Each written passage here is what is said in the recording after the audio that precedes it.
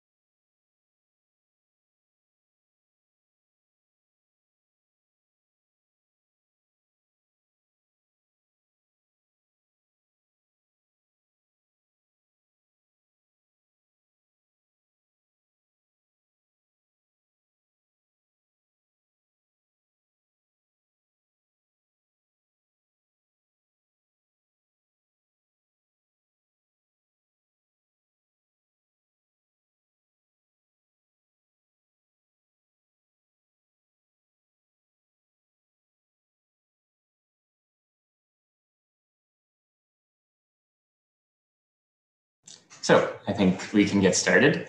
Hello, everyone. Welcome back to day 2 of our summer school. And it's my pleasure today to introduce our first speaker, Professor David DiVincenzo.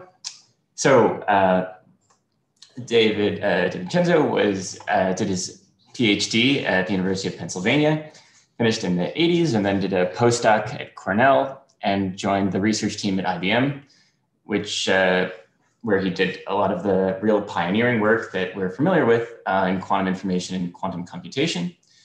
Many people are familiar with the DiVincenzo criteria, some of the first conditions for building a quantum computer, and as well the lost DiVincenzo architecture for a solid state quantum computer.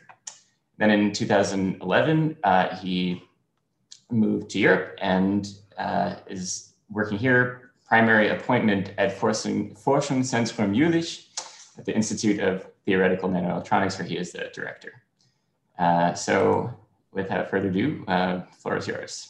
Okay, thank you, Mr. Drimmer, and hello everyone listening and out there on YouTube also, I guess. Today I will continue, and let me, without further ado, get my screen share. But as you'll see, I have kind of a hybrid lecture for you because I always believe when you go to school, you should have a teacher writing on the blackboard. So I want to do a little bit of that well, give a real lesson about something, but a lot of this will also be just a survey or a set of opinions, perhaps, about where we are on building the tools for quantum computing mostly. I know my title said quantum information, and I love quantum information also, but I am very busy with quantum computing these days, as I've been off and on for a long time. And I will have many opinions to give you about architectures. You've already seen a dose of it from Andreas Wallraff yesterday. But maybe I'll give you a little bit more of a map of that. Okay, but let me begin. I need to set up my own screen a little bit differently. Okay, now I'm pretty much set here. So that's who I am, that's where we are. Too bad we're not in person. Maybe in another few months we would have been able to, but well, this is what we can do for the time being. So I thought I would again begin with Feynman. Not to prove that Feynman was so smart, but he was pretty smart. And he realized certain things very early, but he was also kind of lazy, that actually he didn't follow up many of his wonderful thoughts. And so I can also offer some criticism of him.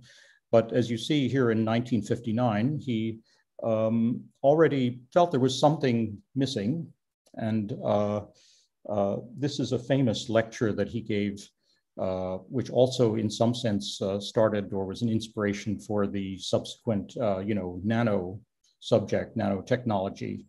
But he reflected on the fact in his APS talk that machines were getting smaller and computers were getting smaller, that they weren't too small in 1959, but I guess they had gone from, vacuum tube things to transistors. So they had gone an order of magnitude smaller, perhaps. But he extrapolated downward and he said there's plenty of room at the bottom. And what he meant by is the bottom of the length scale. He might have also meant the bottom of the energy scale, but he explicitly says about length that he says maybe the sizes of machines will be measured in atom sizes, like 7 atoms or something like that. And then he very well understood that the physical laws would have to be different, would describe that machine differently. So he knew it had to be quantum mechanics. And then he even says something that maybe we have to use the quantized energy levels, maybe we have to use spins. He didn't get much deeper than that. I believe it's in this lecture that he also gave as a challenge to make a fully functioning electric motor that was like this big. And then a month later, somebody did it. So it was indeed possible. Miniaturization was a theme even then, but became a bigger theme. This is before Moore's law, but Moore codified the fact that we would be running computers at a smaller and smaller and smaller scale. Now, I also come to this famous high point that you've heard about already, but we'll hear way more about tomorrow. So it's not my job to lecture about this, but I'm going to give you some background about this. So 35 years later, after Feynman's first declarations on this subject, we have this, great high point of quantum computing theory, the result that you can extract prime factors efficiently, but via quantum computation. The thing I like to emphasize is that in those intervening 35 years, there was absolutely nothing fundamentally new that was discovered about quantum mechanics. If one could have sent Shor back in time to 1959 and put him in front of the blackboard with Feynman, he could have in a morning explained it and it would have all been clear to Feynman. There was no new physical insights that were needed. One can give various critiques about that or observations about it. It says that a lot of people missed it. We could have in fact gone right ahead and done it. And my own view is that it's because people didn't really believe quantum mechanics. It sounds kind of strange to say, but they didn't believe all of its implications. They believed that it explained the G factor of the electron, or that they explained, the structure of nuclei, but they didn't believe that it could, explain engineered phenomena, or that you could actually engineer towards quantum things. And this certainly implied, when I say this, the Shor algorithm implied a lot of engineering. Now, as I said, you're going to get more about the Shor algorithm tomorrow, but I'm going to fill you in. I've been asked, in fact, to fill you in on a few specifics, but in fact, it's a good, I'm going to zero in on one particular aspect of the Shor algorithm, which tells us things about architectures, which will be the main topic of my lecture today. So I'm going to proceed to kind of unpack this. So there's the implied quantum mechanical machine. By contrast to the classical machine, this slide tells the story about this particular integer, this particular 129-digit integer, and how it was cooked up by the cryptographers of the time in the 1970s and offered as a puzzle for computer enthusiasts. Find the prime factors of this number. Because they knew them, but it was hard to compute them. eventually people did compute them, but it involved a really big classical computation. I'm showing here like NAND gates or something to schematize what actually went on in these hundreds of computers that were cooperatively working to factor this particular number. Here are the factors if you want to write them down. But Shor showed that by a quantum mechanical process, so some other kind of computing process, one could, in a very small number of steps, k being the number of digits, the 129 say, in k-squared steps or less, one could obtain the very same answer that you can get with the classical machines, with apparently some kind of exponential scaling of the number of elementary computational steps. Now, Shor recognized, here's a blank page, and so I'm going to now revert to teacher style and talk on the blackboard, so to speak. So Shor algorithm, the algorithm for factoring, involves three big blocks. One is you just call make superpositions. The next big block is conventional arithmetic.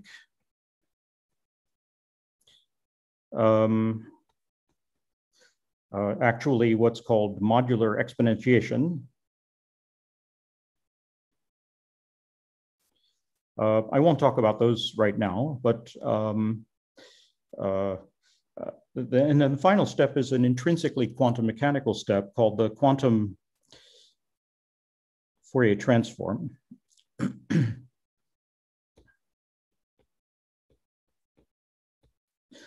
And I might say the just historical observation that, you know, Shor's paper was sort of perfect. That is, he wrote a paper in 1994. It had the whole story. You know, it was a full, complete proof, and you know, fully recognized that these things would work, with the exception of his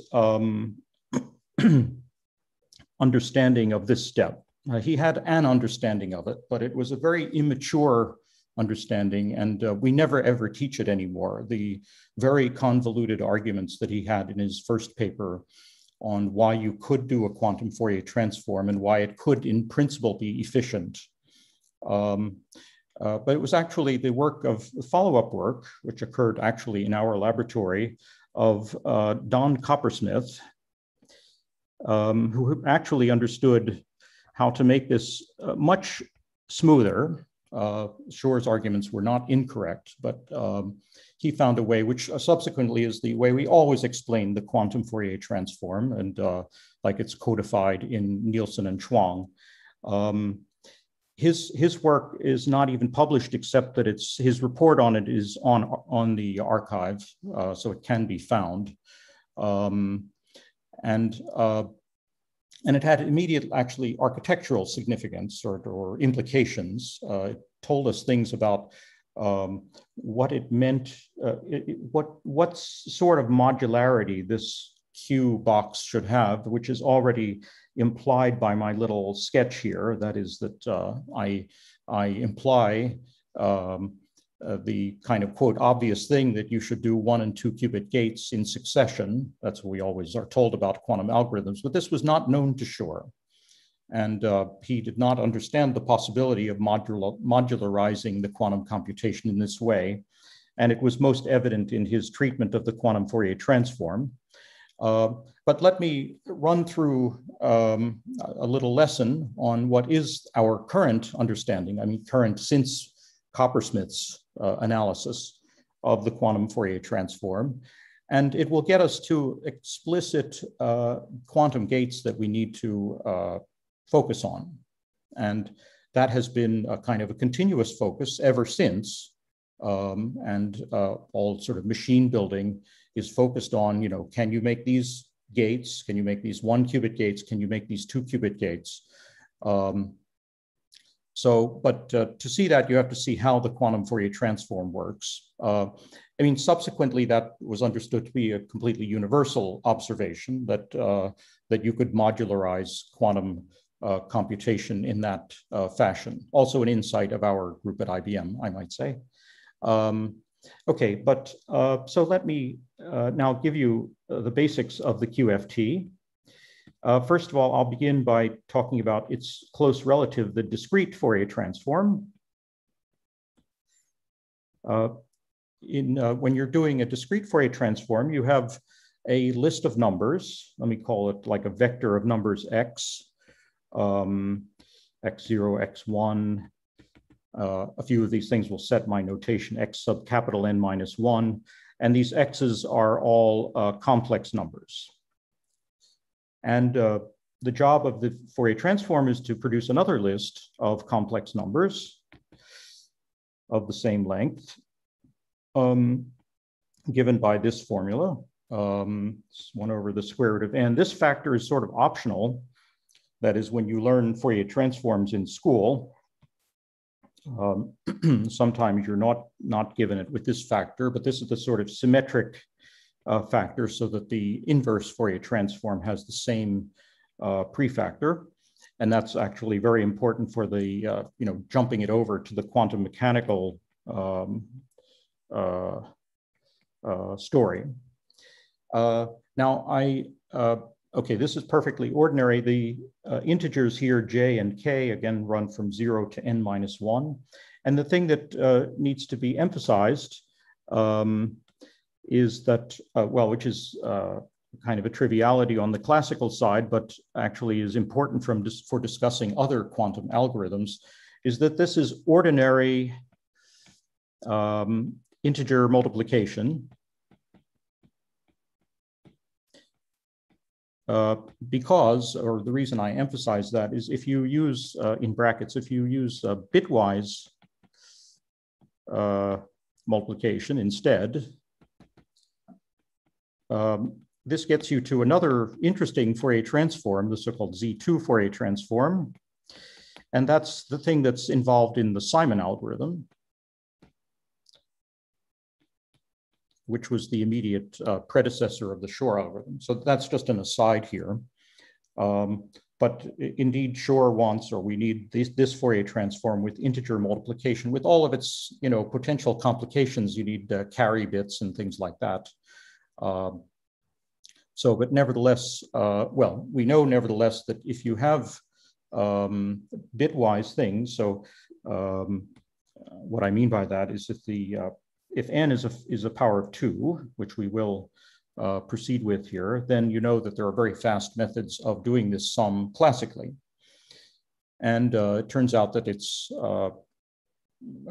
there is indeed also a classical, there's also a good quantum way of doing it, not so closely related to the FFT. So one should view that as perhaps slightly an accident. Okay, so we want the quantum version. So the quantum version is that we want to be in Hilbert space. And we say we have a vector in Hilbert space. First, I'll do it not with this power of 2 notation, but the J is just a vector in a Hilbert space of the same dimension as above. So it n-dimensional Hilbert space. And under the action of this QFT, in other words, the box up here, Shor said, not just Shor, it wasn't needed, Coppersmith wasn't needed for this. Shor recognized that one needed to be able to do this, that all the same factors appear here again, sum over k from 0 to n minus 1, exactly the same exponential factor, e to the 2 pi I j k over n, and then basis vector k. So that's the definition of the Fourier transform. I know if you take a course, with Nielsen and Chuang, I believe there's an exercise to prove that this is a unitary transformation. I won't prove it in the way that they had in mind, but in a sense, the derivation that I'm about to offer you, I probably have another 20 minutes of story about this, effectively does prove that this is a unitary transformation because it's implementable by a composition of unitary 1 and 2 qubit gates. And that's what I'm going to proceed to construct for you. Just as a further point, of course, because it's a quantum Fourier transform, it works in superposition. So if you had, and this is sort of illustrates its relation to the discrete Fourier transform, that if you had a superposition in this Hilbert space, say, with these this vector or this set of coefficients x sub I, that under the quantum Fourier transform, it would go to a superposition in that same Hilbert space. I'll use a different dummy index though, with the coefficients y sub k. So that's another point to make of how it's related to this, how it's related to the concept of the discrete Fourier transform. So now let me really get to the, so new page. So we continue on this line, but we really stick with this, say that the Hilbert space is a power of 2. And given that, we will then note that the integers j, we have j and k integers, and these integers are representable as n-bit numbers. So little n-bit numbers, n-bit integers. So notationally then, what I will write is there's the most significant bit j1, there's the next most significant bit j2, ... and then there's the least significant bit jn.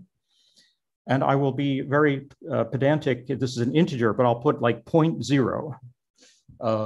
Yes, it is an integer, but it's just a way of noting that its fractional part is 0. This is also to note that what this means is that we have a bit j1 times 2 to the n minus 1 plus a bit j2 times 2 to the n minus 2 plus ... plus j to sub n 2 to the 0th power, that's the integer j. Now I introduced the seemingly extraneous decimal point, but part of the trick of this derivation of Coppersmith's insight, I would say, is to, you will want in this calculation to move this decimal point around. So you can have a number like this, which we will use by the end of this page, certainly. 0 point, j1, j2, j3. We don't usually write our fractions this way. We call this decimal, but that's a bad word because this is not base 10. As far as I know, there's no convenient name for what this is. It's just some base 2 fractional notation. But this is, as you see, it's 1/2 j1. As a fraction, as an ordinary fraction, it's 1/2 j1 plus 1/4 j2 plus ... Of course, it will end at jn in the, so we'll have a terminating quote decimal expansion, except we're doing bitwise. So having that notation in your head will help actually not, takes about 4 steps for this to really help in the working out of this derivation. So let me do a little derivation of illustrating how this computation simplifies when you're doing this power of 2. This is exactly what Shor did not realize, and he decided he needed to do his Fourier transform. So aside about Shor, by contrast, Shor's original thing, which maybe is worth studying for people who want to learn very complicated Fourier transforms, because he wanted the base not to be a power of 2, but a product of distinct primes, 2 times 3 times 5 times 7, etc. And he was able to do some analysis based on that strange Fourier transform, which meant he wasn't thinking in bits, definitely for this part of the of his construction of this. But we will definitely think in bits and qubits. So let me just take the expressions that I had on the last page. Of course, our blackboards, you can't see my last blackboard. So, well, you'll see it eventually when you get the slides back. So we're just going to rewrite what the transformation is under the QFT, but now specializing to this power of 2. I guess we call this radix 2, or some computer scientists would call that. This first line doesn't do anything, just reminds me that it's power of 2. And I'll put in the power of 2 in the exponential, 2 pi I j k over 2 to the little nth power k. Now we'll start using our bitwise, structure a little bit. So 1 over 2 to the n over 2. So I'm going to immediately recognize that k can be written out in bits. And then I'm going to decompose the sum into n sums, little n sums. The first one being the sum of the first bit value, the most significant bit value of k, 0 to 1, the next most significant bit value, 0 to 1, etc., dot, dot, dot, sum of k sub n of 0 to 1, e to the 2 pi I. I'll keep j as an unmanipulated integer at the moment, but I've introduced all these bits for k, so I'm going to write that out. L equals 1 to n, k sub L 2 to the minus L. The minus L came from the fact that there was this, remember there's a 2 to the n in the denominator here, and that demotes the power of 2 down to negative powers, in fact, in this. But otherwise, it's closely related to this expansion. Well, it's actually very closely related to this expansion, as you'll see shortly. And of course, I've missed the fact that we're in Hilbert space, so we have to write the ket. But now the ket, let me stick with my, stick with my color coding here. Color coding says, okay, K1, K2, K3, et cetera, Kn. So that's just another label for that same ket. But we're going to recognize that we are going to do bits. So in the very next line, I'm going to pull this apart into bits, into qubits, I mean, in the Hilbert space. 2 to the n over 2. I guess I won't do that much otherwise. So I still have all these sums over k unchanged. Now I'm going to, however, write this or recall that this is a tensor product. So as K1 tensor product, K2 tensor product, K3. Well, I say recall. I believe all of you are pretty advanced students, so nobody's taught that in this summer school, but I mean, every child knows this by now, I guess. Every child who's been to the right graduate school, I guess. Anyway, so I'm going to pull that apart and use, instead of the little O times, this is like a backslash O times in LaTeX, but there's a backslash big O times, which we use for this, which is by analogy to using, you know, well, where will I put this? Remember, CF product rule, you know, use a big pi for products, but we use a big O times for tensor products. And this is from L to 1 to N. And then the factors, I will now pull apart the exponential into its different pieces, 2 pi I j. Remember, the I is the square root of -1, so there's no confusing. I is never a summation index in this derivation. And now I only have one of these pieces, KL 2 to the minus L, using, you know, the product sums turn into products in exponentials. So, oh, and that's not a 2, that's an E.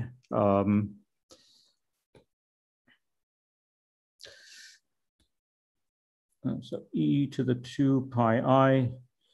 So yeah, when you don't do PowerPoint, you get to see all the wrong mental processes of the lecturer, which he can get to fix. Then you can be busy thinking about other aspects of the confusing derivation, hopefully not too confusing. Okay, that's the end of the new expression. Now we pull this apart into, mostly or pretty much pull this apart into bits. But we can take all these summations also. Some, you know, this is sum of K1, K2, recognize that each of these summations only acts in only one particular one of these tensor powers. And so I can pull everything inside the tensor power, L equals 1 to N. Okay, yes, I have just 2 more lines to go. So, well, I'll still have 1 over the square root of 2. I've also pulled apart all of these square root of 2 factors, n of them, inside the power. So I have sum over only one of these k's, k sub L, And I have e to the 2 pi I, same factor as before, KL 2 to the minus L, KL. Now, but this is even simpler because, well, we have a summation, but it's a summation over 2 terms. So why not actually write the 2 terms? So that's the last step in this development, is to cleverly, I don't know if I really need a bracket. I won't put a bracket there, but I will put one here. So I have 0. So that is to say this, when K sub L is 0, this exponential factor, complex exponential, is just 1. And otherwise it's something, e to the 2 pi I, well, it's whatever it is when KL is 2 to the minus L, when K sub L is 1, and there it is. So there's a nice simple thing. We're just turning our state J. Notice I did this just for a basis state, right? And now I can say that the whole transformation involves superpositions of these. But I start with a basis state, and all I've got are these superpositions of 0 plus 1 with some niggling phases. Now, and this is very similar to what happens in the Simon algorithm, except these phases are sort of simpler. By these, I mean the ones that are right here. And this I do want to manipulate a little bit further. Let me see. Okay, I have a little more space here, so I'll just say one thing, and I just have to feature what one does. There's this object here, this J times 2 to the minus L, and that's exactly what we're going to use this or reasoning, because J is an integer with the decimal point or the binary point, whatever you want to call it, at the very, very end of the number.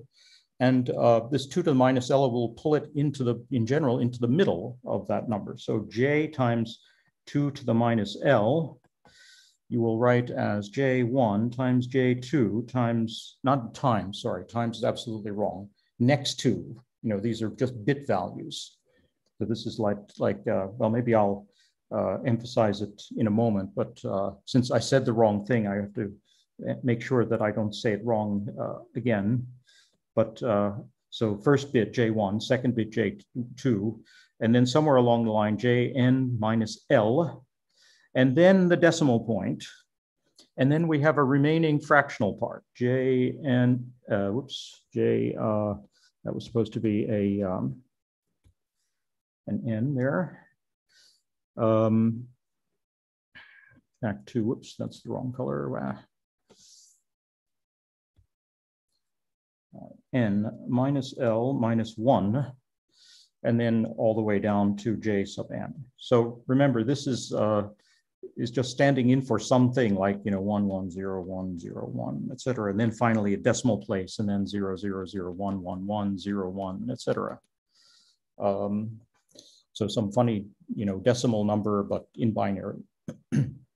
Now because this number is appearing in an exponential, we will actually just lop off. We will just lop off the integer part, because e to the 2 pi I integer is 1. So the only thing that will survive, in fact, is the fractional part. Okay, now with that, I will, so keep your memory live here, because I'm now going to rewrite what this is with that further insight. And then we're all ready to do gates. We're basically ready to come back to architecture after this interlude. So here we are. So,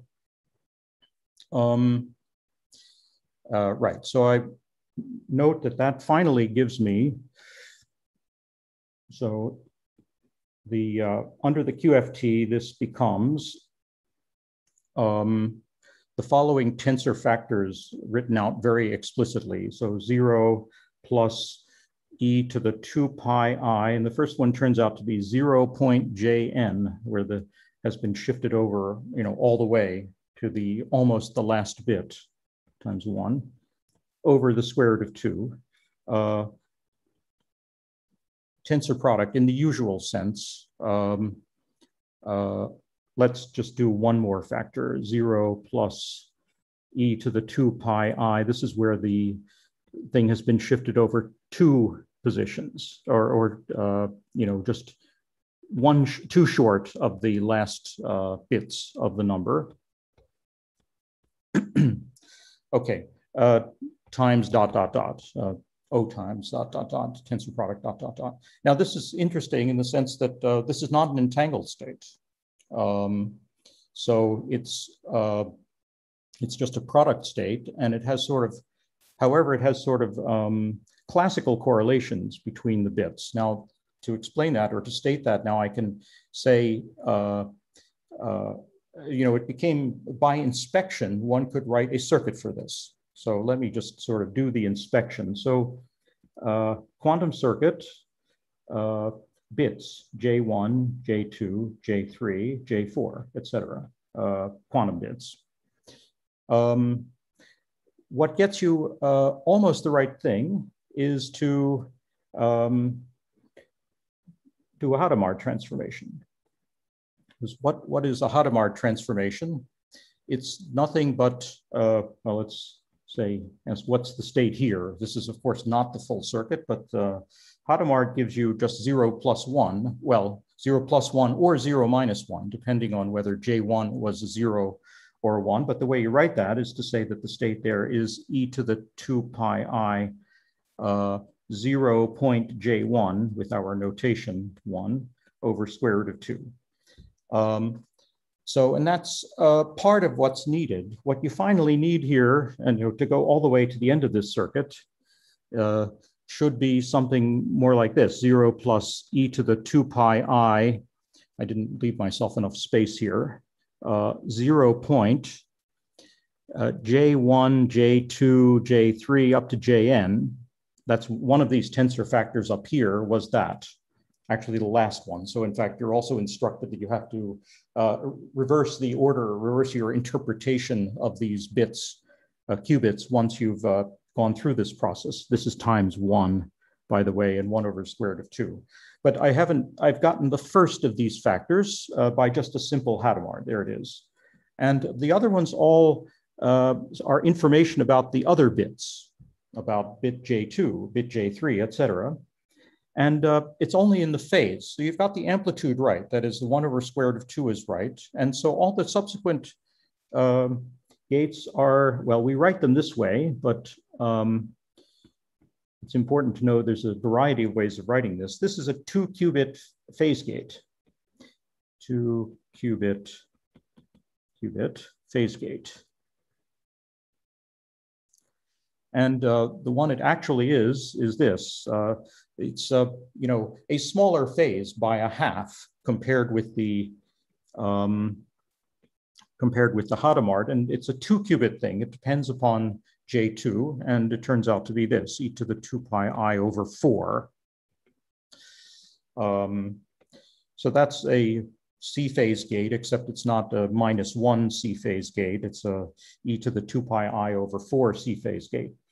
And now I think I'll just jump, since this is indeed an advanced school, and I'm not going to, if I'm doing this in an actual, course lecture, I actually spend a little longer making sure you see why the pattern is like this. That is that it's just a succession of phase gates where, forgive me, I'm going to now quickly annotate this. So when I change this to I guess, K, this factor becomes e to the 2 pi I over 2 to the K. So when you slice the angles by successive halves.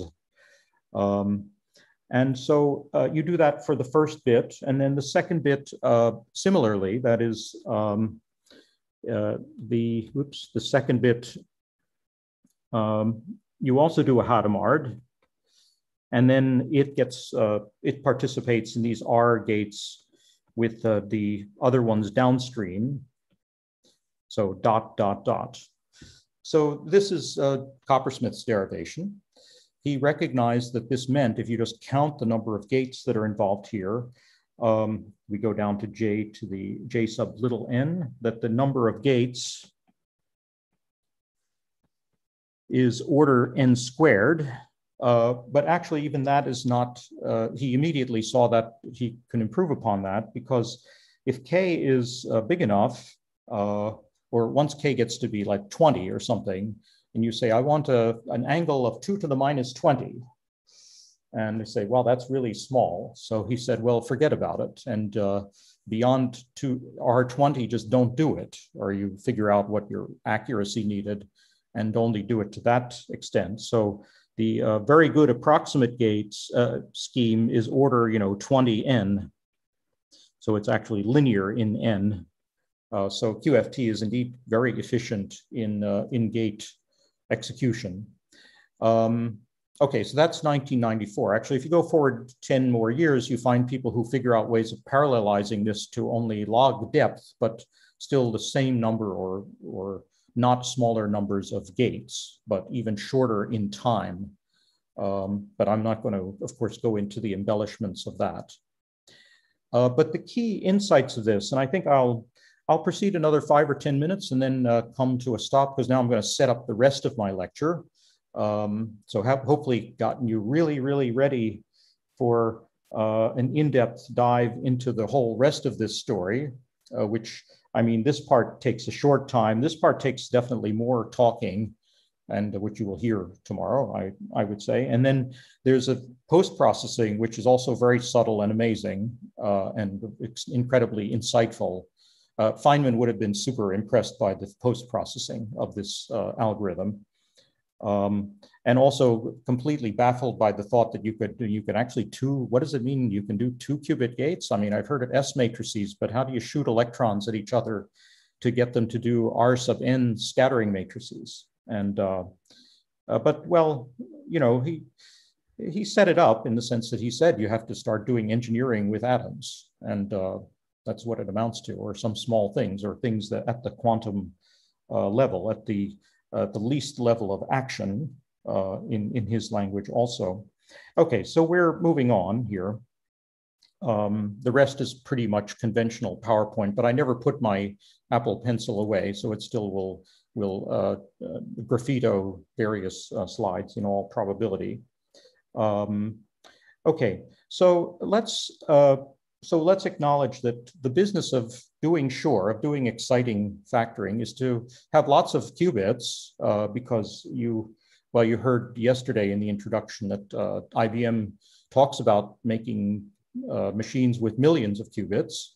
And that's actually because in our best current understanding, RSA 129 would take millions of a quantum computer with millions of qubits to do this. Sorry, I'm backing up here to come back. Whoops. Stop it. Okay, that was not what I wanted. Keep it, of course.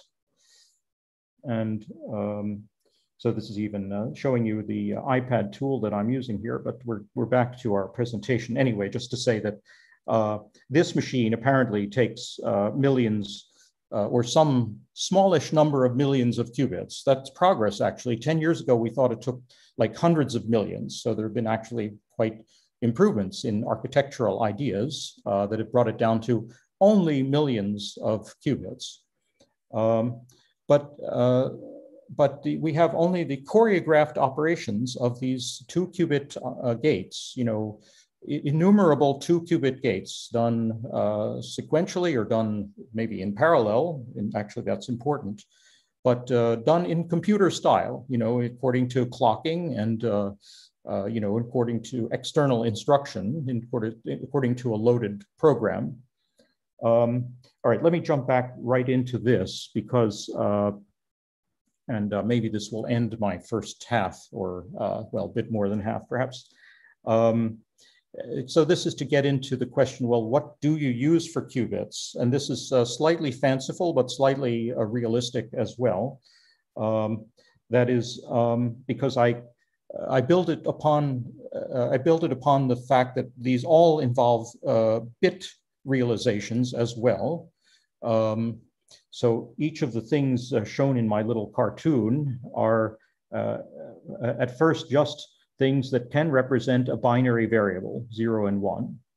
So a cat can be alive, or a cat can be dead, a binary variable. A ball can be sitting in a left-hand metastable well or a right-hand metastable well, 0 and 1. Light, I say the word photons, but light can have polarization horizontal or vertical. A magnet can point up or down. So when those are, you'll recognize that, many of them are indeed the basis of bits as we know them today. I point to this one. This is the one that, stores untold billions of bits in cell phones, let's say, because if you look inside your NAND flash or something, or NOR flash, whatever it is these days, and you look at the floating gate, you see that, yes, well, now it's not a ball that hops on or off of the floating gate, but it's like 10,000 electrons, that lump of charge that is either definitely on the floating gate of your NAND flash, or it's definitely off the gate of the NAND flash. Well, it's not on something else, definitely. It's just elsewhere in the environment. But so I say that's a very real bit. And the number is like 10,000 or something. And so it's not quite a qubit, but it's not super far away from it either. And of course, light, its various degrees of freedom of light we use to communicate a lot. And we used to always store bits in hard drives. We don't do that so much anymore, but then magnetic domains. And so all of these had to be, well, we don't use our cats very much for bits. But we use them in stories, though. Okay, so each of these can be promoted to being a qubit, or I would say demoted, in the sense that we have to follow Feynman's advice and reduce the number of degrees of freedom. Because 10,000 electrons is too many degrees of freedom, mainly because, well, what because? It has to do with the nature of the energy spectrum of a system with 10,000 electrons, that it's too dense, there are too many individual quantum states. And also it's a matter of to what degree it couples to other degrees of freedom in the environment. And now I'm not going to give a whole lecture about decoherence, but of course, you know that to make qubits, you have to sit somewhere on a Bloch sphere. To do our quantum Fourier transform, we had to rotate our vector from here to there, perhaps. Actually, that's not, it's more accurate to say it gets rotated around an axis that's halfway between the x-axis and the z-axis. I wasn't thinking about doing this, but why not? If you think of what is a Hadamard transformation, it's a rotation by pi around that axis, that sort of angled axis, 45-degree angled axis, but that will rotate 0 around to 0 plus 1 over 2, one of the building blocks of our QFT.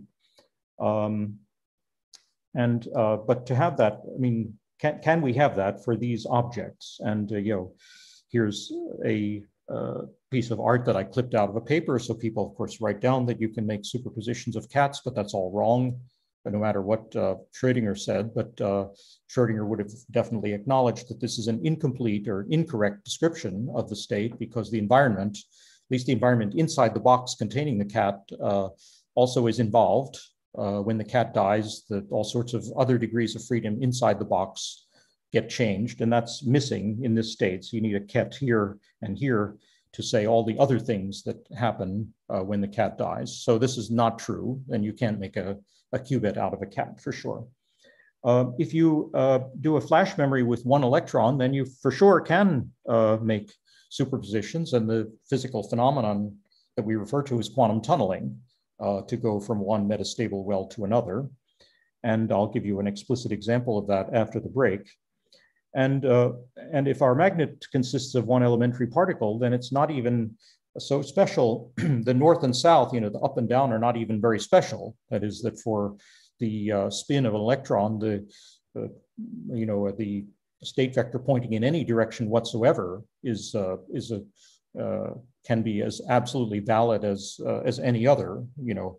If I usually say, oh, it's important that it has spin up and spin down, but that's with reference to some magnetic field direction, but the magnetic field direction can be anything.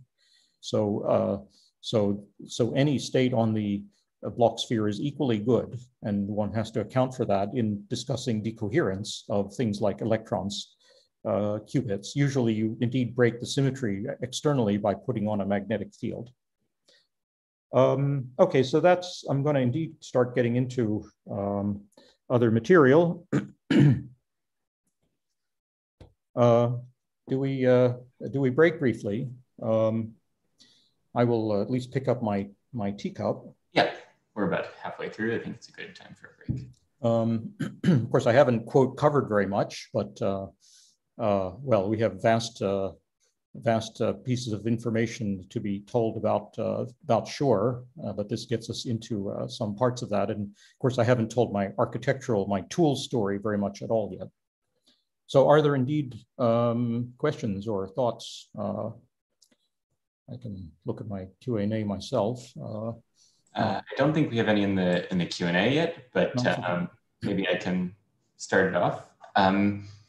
Can you use the quantum Fourier transform algorithm you showed to speed up the calculation of Fourier transforms, like normal Fourier transforms, or is it? No, I would say not. This was always, a potential, well, I wouldn't say confusion, but you have to understand it works in a different domain. That is, that it is indeed, let's go back to this, maybe it's here. Say, well, there's a Fourier transform in action, and it's taking the coefficients, precisely the numbers that I'm supposed to Fourier transform classically, and turning them into the numbers that I want classically for the Fourier transform. The trouble is they're state coefficients, so they're not something that are sitting there in front of you. You have to make measurements of the quantum state, and you can only learn little bits and pieces of this. And once you account for that, then this is not actually a good way to do a classical fast Fourier transform. Okay, thanks. So I don't see any questions in the Q&A. People are encouraged to ask, but no, I'm perfectly happy to roll right on, because by the end there are vast other things to ask questions about, and but I promise that I will be finished. Let's see, it's now 52 after the hour, and I'm shooting to be finished in well less than an hour. So in 45 minutes or so, I should be wrapped up easily. So I'll make that as a definite target. Maybe I'll even say I'll shoot for 35 after the hour, and then we'll have a good long time for discussion and also a tea break or coffee break after that. Okay. Okay, so I decided to feature first the qubit that is most directly related to, well, this picture. And that was itself quite a technological adventure that,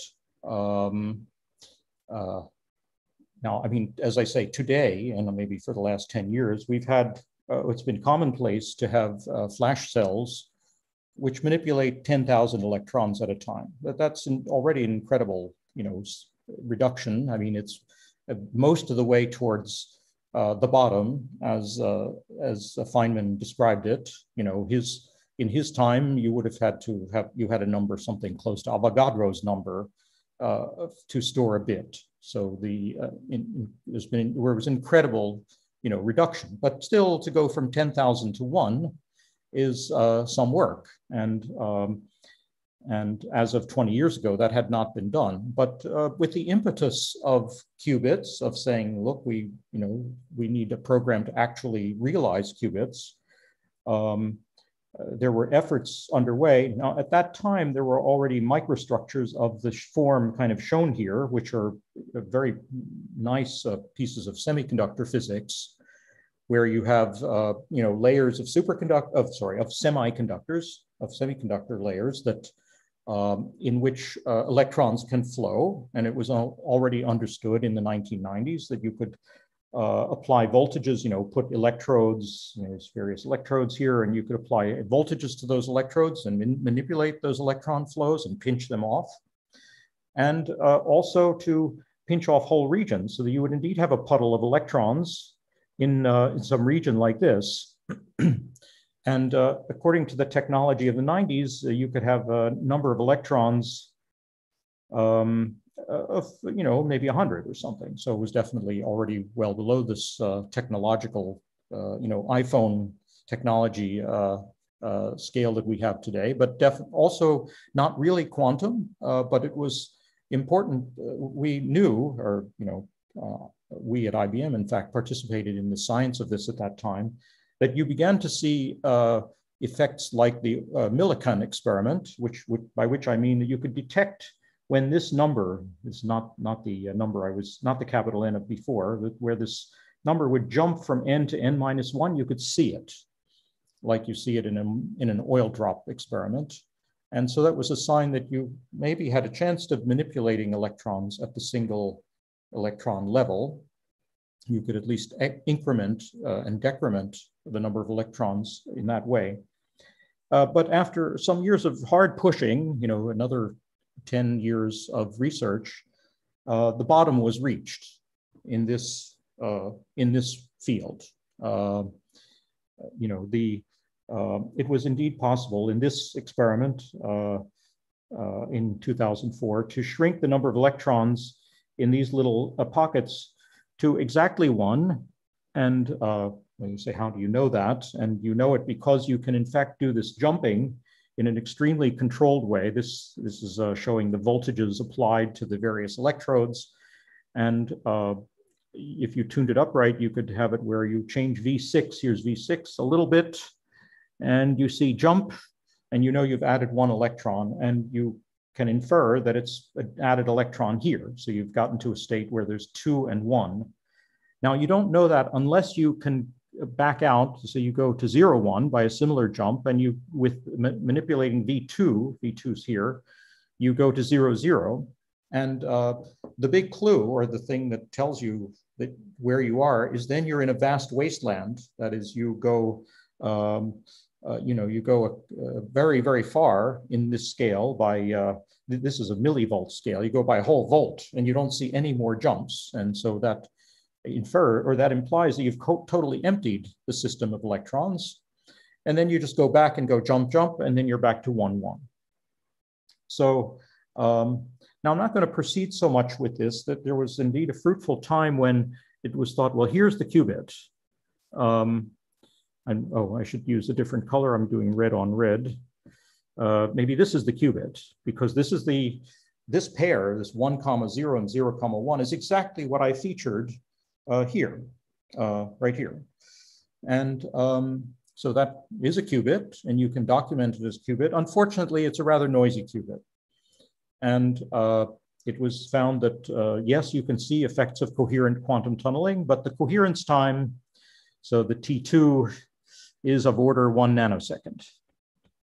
And pretty hard to improve, it turned out. So, but that was not the primary qubit that we were focusing on at that time. We were focusing on a qubit that could be made in this region, where there's 2 electrons, and then you use the spin states. So you actually use magnetic states of electrons to call those 2 qubits. And that has led to continued development. And I won't follow that story so much, but it still has its devotees, and people are still hoping to scale up. But the fact is that people have not gotten beyond 2 qubit devices so far. Not for totally fundamental reasons, but it seems that the microfabrication is very difficult. And that's enough to make a project take 10 years. And so, but it's still a very lively and active field, and people are getting very nice PhDs still in working in this subject. And I think there are still hopes for it. It has very nice features and interfaces to light, but I won't pursue that much further. I will tell you more stories about where we're going with the superconducting side, recognizing you've already heard a chunk of this from Andreas Wallraff, but perhaps I have a somewhat broader perspective on this, pulling back a little bit from what you know from him, or what I'm sure you've been learning about otherwise. So let me get into this. So at around the same time, indeed, all of this was kicked off by Shor's algorithm, I would say. That is that this was all completely just mathematics and people playing around up to that time. And then from that point onward, physicists immediately jumped in and said, can I do this? And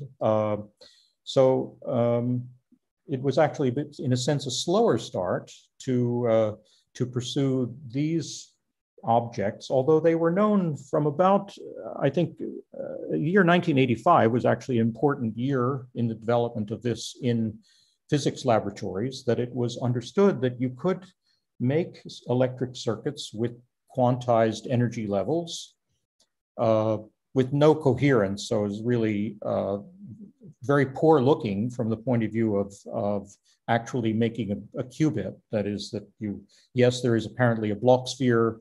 There was also apparently, as of that year, very little chance of there being any isolation from the environment. But still, but that's turned out to be not true. That has been and why? Well, I don't know. It's the people in that field say it's because of the tremendous flexibility of the engineerability of this phenomenon. And I think there's a lot to be said for that point of view. And it's not because, of course, it's at the atomic scale. This is about the smallest thing you ever see in a superconducting processor. There is a crucial step which involves producing the Cooper pair tunneling phenomenon that gives you this circuit element, the Josephson junction circuit element, and that requires this moderately small, you might say, nanotechnology, but it's like 30-year-old nanotechnology. It was the same as was used in the papers in 1985. These papers were by Devoré, Martinez, and Clark. So still familiar names in the field. In fact, Martinez was a PhD student when he did this first work. And they already learned how to do this shadow evaporation. And you see this pretty crummy looking aluminum. And if you slice it open and you look at the oxide between the two pieces of aluminum, it's also very crummy looking, but still nothing really has been needed to be improved on that. I'll say by contrast, well, this is a bit of an aside. I'm sure many of you know that people are also pursuing the Majorana qubit.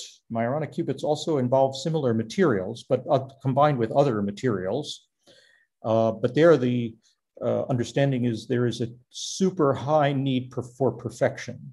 So this level of quote perfection, or in fact imperfection of these interfaces, nowhere near atomically controlled, are total non-starter from the point of view of making Majorana qubits.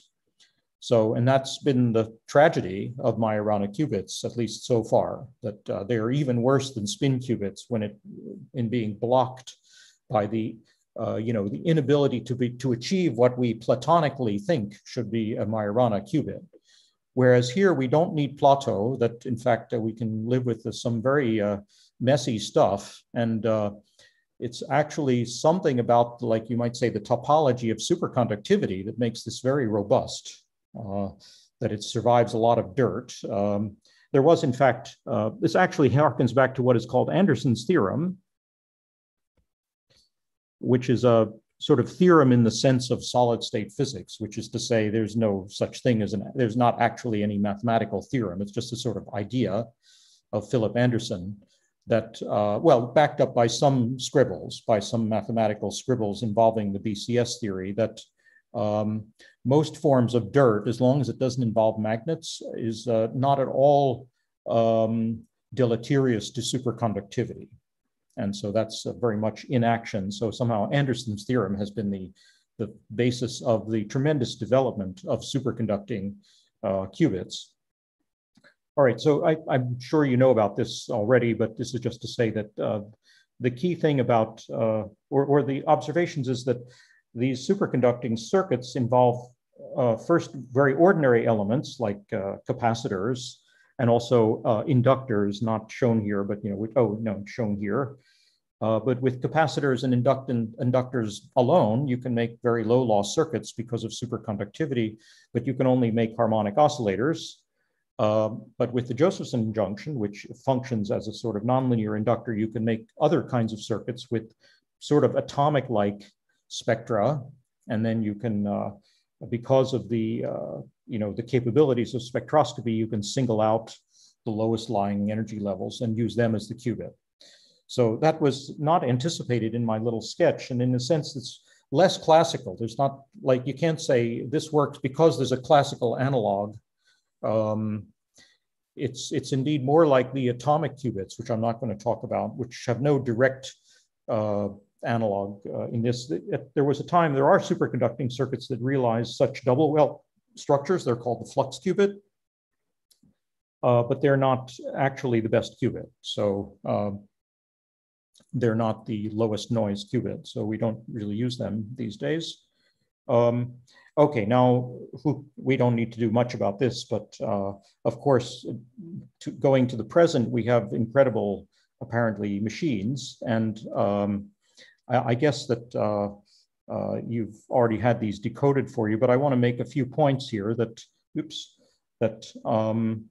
we still have a long way to go. I mean, but still IBM has these 50 qubit devices, and Andreas Wallraff is working hard on 17 qubits and has many things to say about 7 qubit devices. I'll show sort of related ones shortly to make a few points.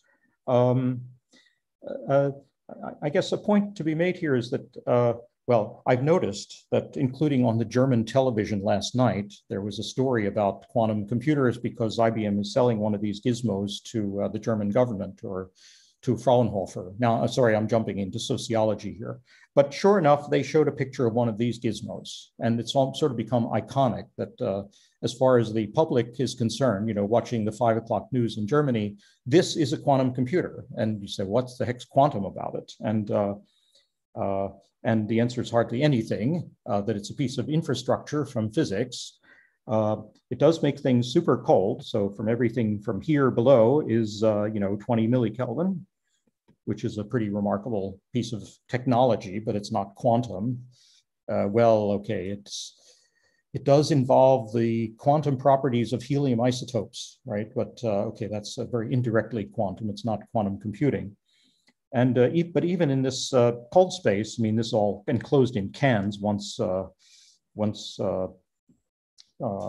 you operate. Actually, the German television audience did get a chance to see somebody pretending to put a can onto the bottom of this. So at least they got a little bit more exposure to what are the next steps. You don't just admire this in the open air and it quantum computes.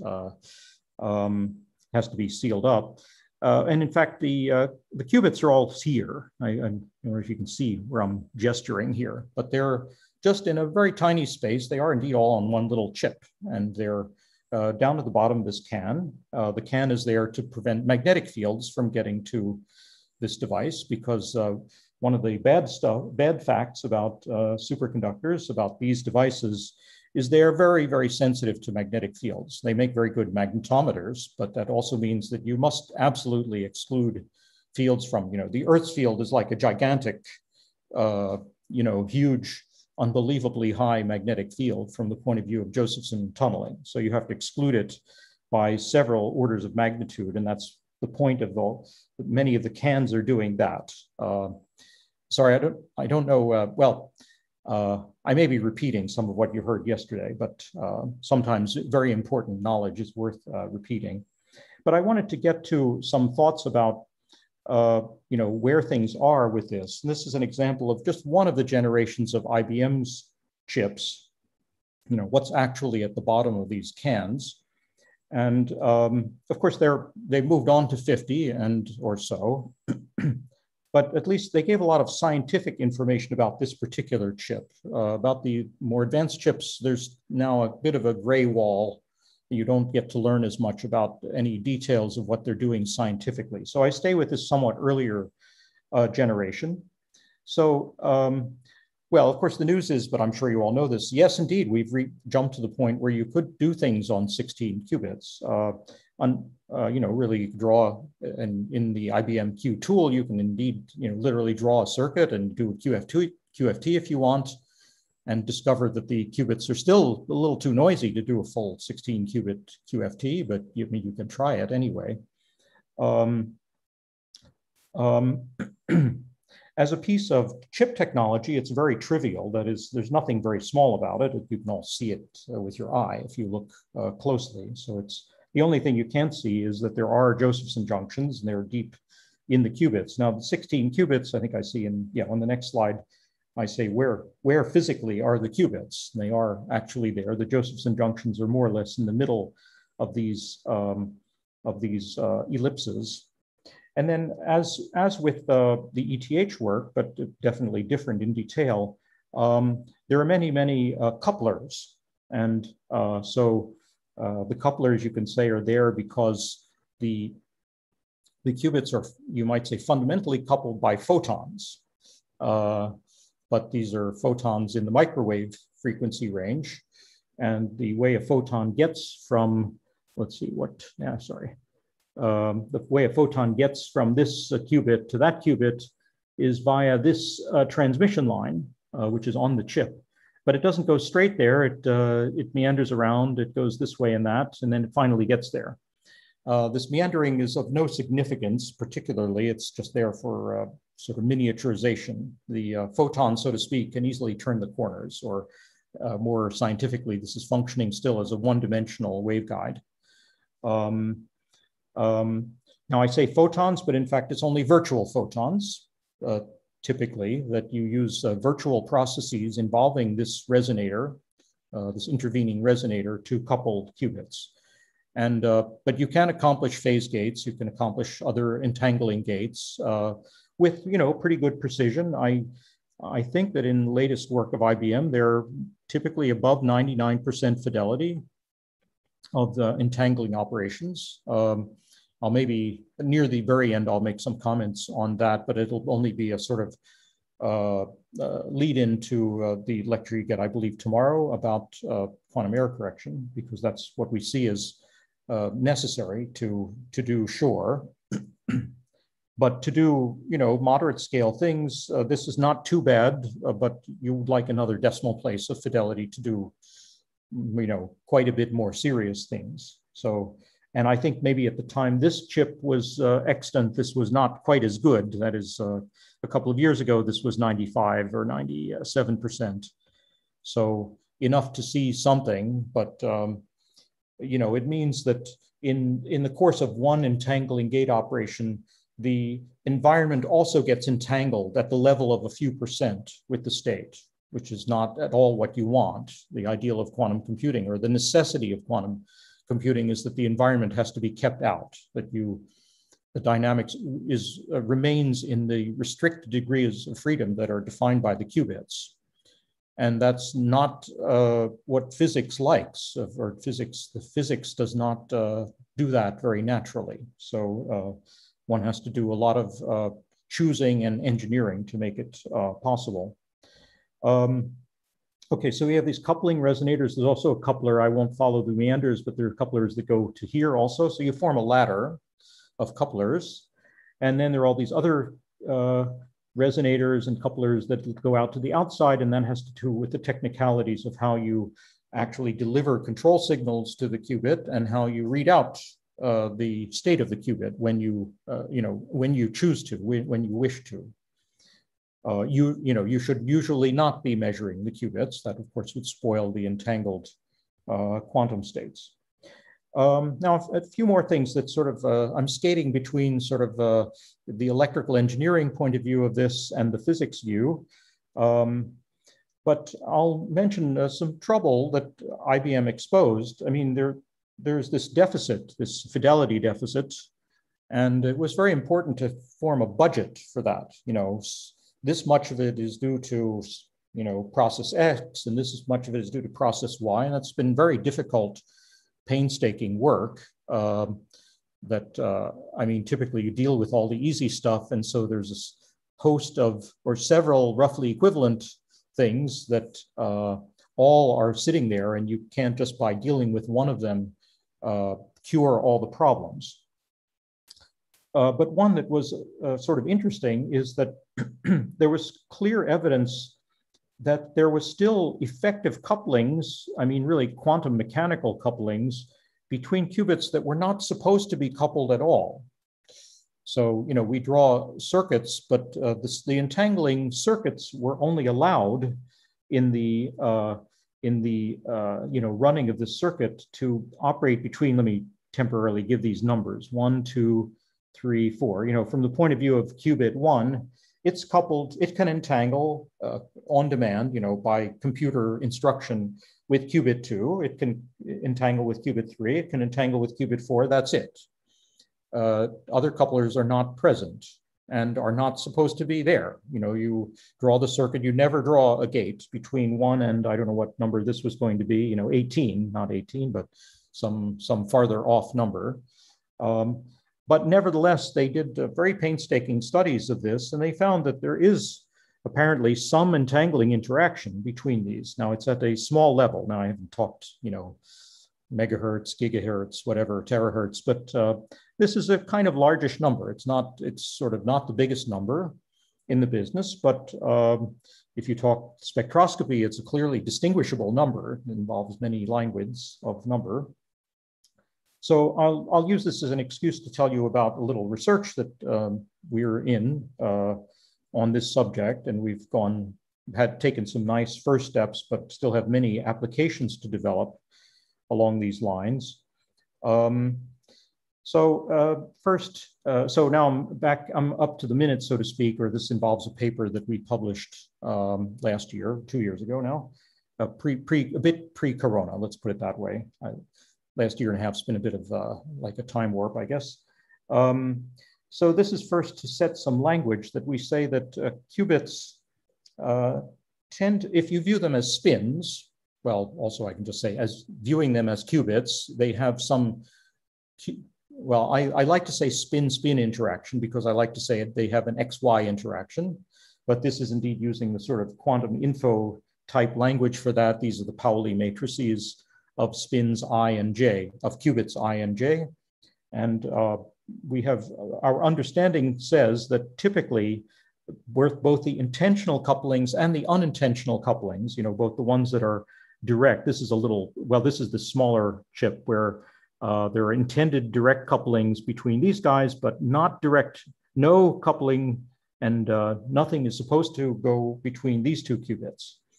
But between all of them, there is apparently some quantum mechanical coupling. And up to this work, there was no clear way of modeling it and of predicting how big they would be. And this provided for me a kind of Rosetta Stone that it says, what does an engineer do if he looks at this chip or he says this is some piece of microwave technology. And he knows, if he's a microwave analog circuit designer, he should characterize the electromagnetic interference, and he has tools for doing so. You want to characterize various sort of electromagnetic properties of this. And one of them is a so-called transimpedance. And transimpedance is a totally classical concept. It says apply some currents, test currents to some part of the circuit here, circuit part J of the circuit, like labeled 4, and see how big the voltages are, the AC voltages are that appear at qubit or at port 1, he would say port, because he doesn't know about Josephson tunneling. And in fact, the instruction for him is to leave the Josephson tunneling out, to leave that as an open circuit for the purpose of characterizing or simulating, modeling, calculating these transimpedances. And what we say on the basis of a definitely quantum mechanical derivation involves a Schrieffer-Wolff transformation and various fancy things, that we have a translation between what the engineer can tell you about this chip, because he can characterize the transimpedance as a function of frequency, and with a few simple parameters you have to get from knowing a few elementary things about Josephson junctions, like their effective inductance. This will tell you how big this quantum coupling is, including the unintended ones. And the engineer can run this and confirm that the couplings are nice and big, what they're supposed to be for the ones where you do have entanglement or you do want entangling gates, which you further activate with microwave, external microwave tones. But he can also see there are non-zero cross impedances, really across the chip, across this third neighbor direction. And we characterized, so this sketch gives a few ideas. One is that the work of the engineer involves making, actual finite element meshes. So you see the triangulation of this device. You have to also worry about the package that it sits in, and what conductors are above, what conductors are below, and you go ahead and model it. And then with the painstaking, model, and with the painstaking, somewhat indirect, but really experimental characterizations that IBM has, they can back out values of these J's for many distant couplings. And there are a lot of them in this few megahertz range. And this shows the correlation between theory and experiment. And well, it's not perfect, but it's definitely predictive. And it's the first time that we've had a tool like this for really predictively characterizing these devices. And the message is you really have to talk to your engineers. You have to be an engineer or think like an engineer to realize that you should do modeling at this level. I mean, you forget Schrodinger's equation, you remember Maxwell though, and you remember Maxwell's equations, that is, and you solve them seriously, and they're not easy to solve. In fact, the convergence of such things is a pain and is not at all easy for the entire chip. But that's further challenge for further tweaking up these devices. So there's one sort of message that I wanted to convey to you and bring, give you some flavor of some of the current research. And we've taken a first step in this direction, but I believe, I'm intending to participate more, from the point of view, I'm the physicist, you might say, but actually all of us are physicists who are in this collaboration. But I think the further work needs, actually more serious engineers who really know how to converge these microwave propagation calculations. Okay, so let me go on to touch on a few other things. Now, I say I'm going to talk about noise and fault tolerance, but I mostly leave that to my colleague tomorrow, I believe. But I want to put this, I want to say enough words about this that it motivates a few further thoughts about architectures and where we are going. How do we get from 16 qubits to 5 million qubits? That's what I'd like to state. And part of it is that this coupling to the environment definitely has to be small. And these numbers that I featured here, where they're sort of close, but they're not quite where they need to be. So, and it remains a bit of a mystery for the field of how we will squeeze out those last few orders of magnitude. Here's a bit of an overview. Remember, I state this is a timeline about superconducting qubits, and I could have started it. Let's see if I can actually tick it off. I've never done this before. Here's 1990. Here's 1980 is a little bit off the page, but here's 1985. And as I said, I told you this Martinez et al. Paper was here. So the first evidence that there were two-level systems or quantized energy level systems in superconducting circuits was in that year. But the first entry on this chart is here in the year 1999. So there was years of research that had nothing to do with qubits, but we're still gradually building the knowledge to push the environment away a little bit further, get rid of the resistors. A typical application in this entire timeline would actually have involved a resistor on purpose. So, and that's definitely bad news. Resistors have lots of environmental degrees of freedom, and you can get entangled with them. And well, they're like a bath. So you definitely do not do coherent quantum things with circuits with resistors. But the Japanese group, Nakamura and company, found a way of making them show some coherence. And the first coherence time was around 1 nanosecond, so just barely enough to see, I would say, but in 1999. But somehow, because of the great flexibility of this subject, and there were many actors ready to jump in, that the very first jump was by 2 orders of magnitude.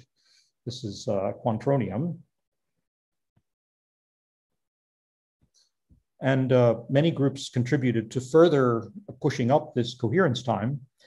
And so I've stopped this survey here, but well, there are a few messages to state here. So the last few brought it up. So in total, 6 orders of magnitude, and these are values where definitely these 99% become possible for entangling gates, not guaranteed, because, for example, this crosstalk, this quantum crosstalk that I just mentioned, is not a decoherence mechanism. So it's not something you detect by measuring a T2 time of your device. So, but if these coherence effects, these environmental decoherence effects, were the only contributor, then you would have passed a sort of threshold for the effective use of error correction around here, so around the year 2010. So why didn't we very quickly have million qubit computers? Well, because there are lots of other contributors, unfortunately, to bad fidelity. Part of the story, well, one fact about the story is that this has in fact leveled off. So I don't, here's the present on this timeline, and the actual further progress on coherence has kind of stalled.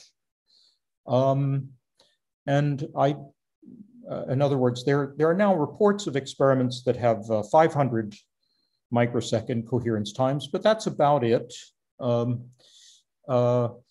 Another important distinction, especially many of the early ones were on experiments with only 1 qubit, but most of the later ones were on things where, yes, at least there was 1 other qubit involved. And that is indeed the standard now. That was part of the message that I tell here, and I leave this here, even though this is a projection I made 10 years ago, and I find that I was too pessimistic. When I say reproducible, I mean, a coherence time that really was present and usable in a multi-qubit structure. And I thought the progress on that would be rather slow, but it's actually been rather faster. That is, that indeed in multi-qubit devices, we also have good coherence, but we have crosstalk and other problems that get in the way of really effectively using error correction so far. Still, that remains a prime hope in this field, and it feels like we've come tantalizingly close. That is, from the perspective of someone who worked indeed in this era, and I participated, in fact, in the physics of low temperature electronic devices in this era.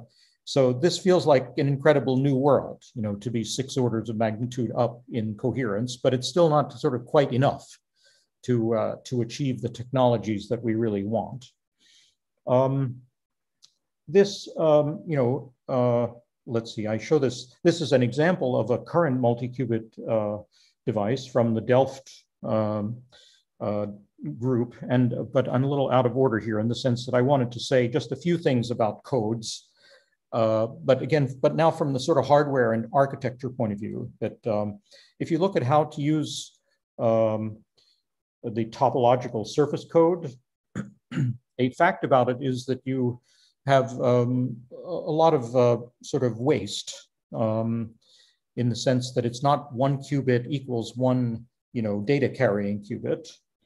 That one feature of it, to make these codes work, you have to sacrificially measure some qubits constantly, basically as frequently as you can manage. And that's the dark blue ones in this fabric. So the messages of, one might write the word Kitaev as the discoverer of this construct that he showed for us, or he and others showed that basically 2D layouts of qubits are a very good idea for error correction, as opposed to 1D layouts. The 1D layouts are not so effective for error correction.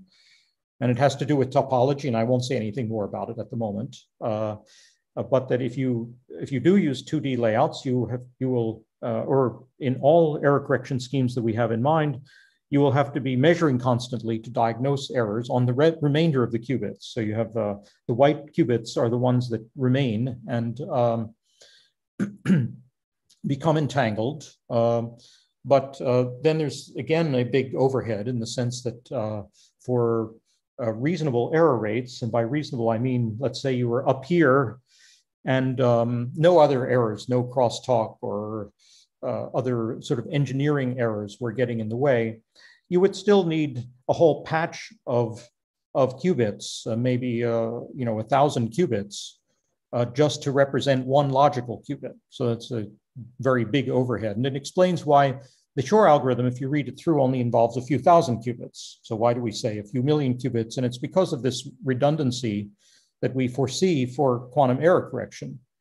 But as I say, foresee, that is that even Google and IBM that made chips where you could have tried out error correction codes, they're just not high performance enough for that to work effectively. So there's been not much point.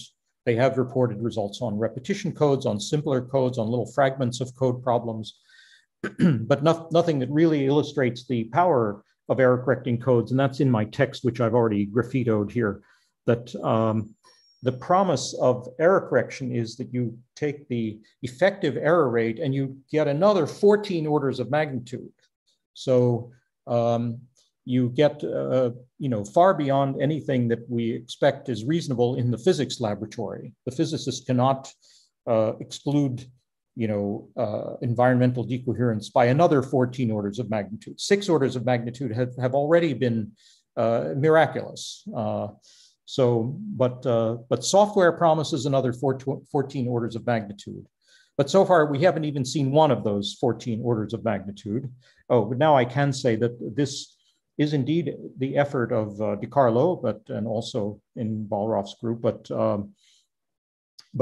where he features explicitly that he has 2 different sort of species of qubits. They're the A species, which are the ancilla, which are the sacrificial qubits, and then the D qubits, which are the data qubits, and this comprises 1 plaquette of the Kitaev code.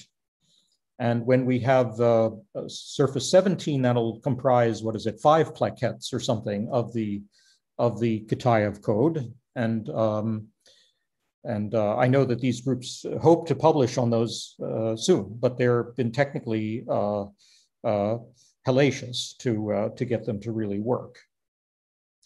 I'll now feature a little bit of this hellaciousness in the next section,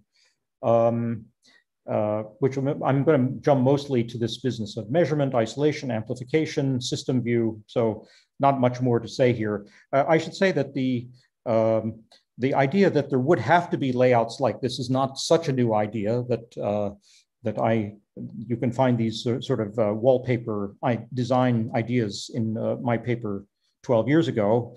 The reality has not turned out quite exactly this way, but something similar, qubits and resonators in various patterns are going to be what you see. Let me not do those. Okay, now here's part of the other news that says that we need the engineers desperately. So this is, whoops, why did that happen? Because, okay. This is not so new, but again, it was good because 2012 was good because it shows a lot of details which are not shown in much recent work, as work at Delft. And this shows 1 qubit in a few qubit experiment. But what this features is that the blue box is the quantum stuff. And, but the experimentalist has to worry about the entire diagram. And this is a little bit the story of, why is there this massive shiny chandelier that everybody all the German television viewers think is a quantum computer, that a large part of what they see, of course, they see these sections of different temperatures up to room temperature, but they see many, many cables, and they see very loopy cables. And there are these things. So there are microwave cables that go in and out because of the very unautonomous nature of the quantum computer. It has to be constantly told what to do. It has to be constantly told, this is the time to entangle the following 2 qubits. And that involves sending just the right kind of signal on this line down, literally, down into the cryostat from room temperature into the transmon. And then you want to read out the qubits occasionally, at least half of them, as I just showed in the design that I mentioned. And when you want to do that, you have to send some signals down a different line, and they will go through some complicated hardware, some isolators and circulators, which are very bulky, or far bulkier than the qubit chip itself. Into here, they bounce back again, and they go into here, they're amplified, they get bounced back into here, then they go up a different cable, go through an amplification chain.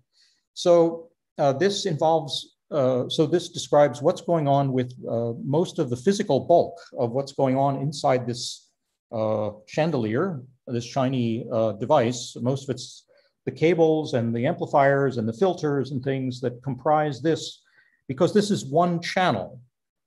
This is what you do for one qubit. Think 5 million of these.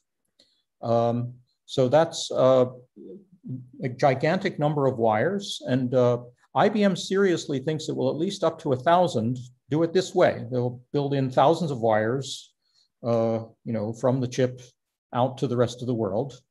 The other problem is each of these are instruments that, and DiCarlo was kind enough to say exactly what instrument, or in some cases data card, was involved. Each of them is, you know, tens of thousands of euros if you just go ahead and buy them. And so that times a million doesn't sound like a very economic proposition. And so I'll give you some, quote, vision for where that's going, but it's daunting. So a first step, which has already been taken pretty completely by Google, is to take these you know, manufacturer instruments, which you put into an equipment rack, and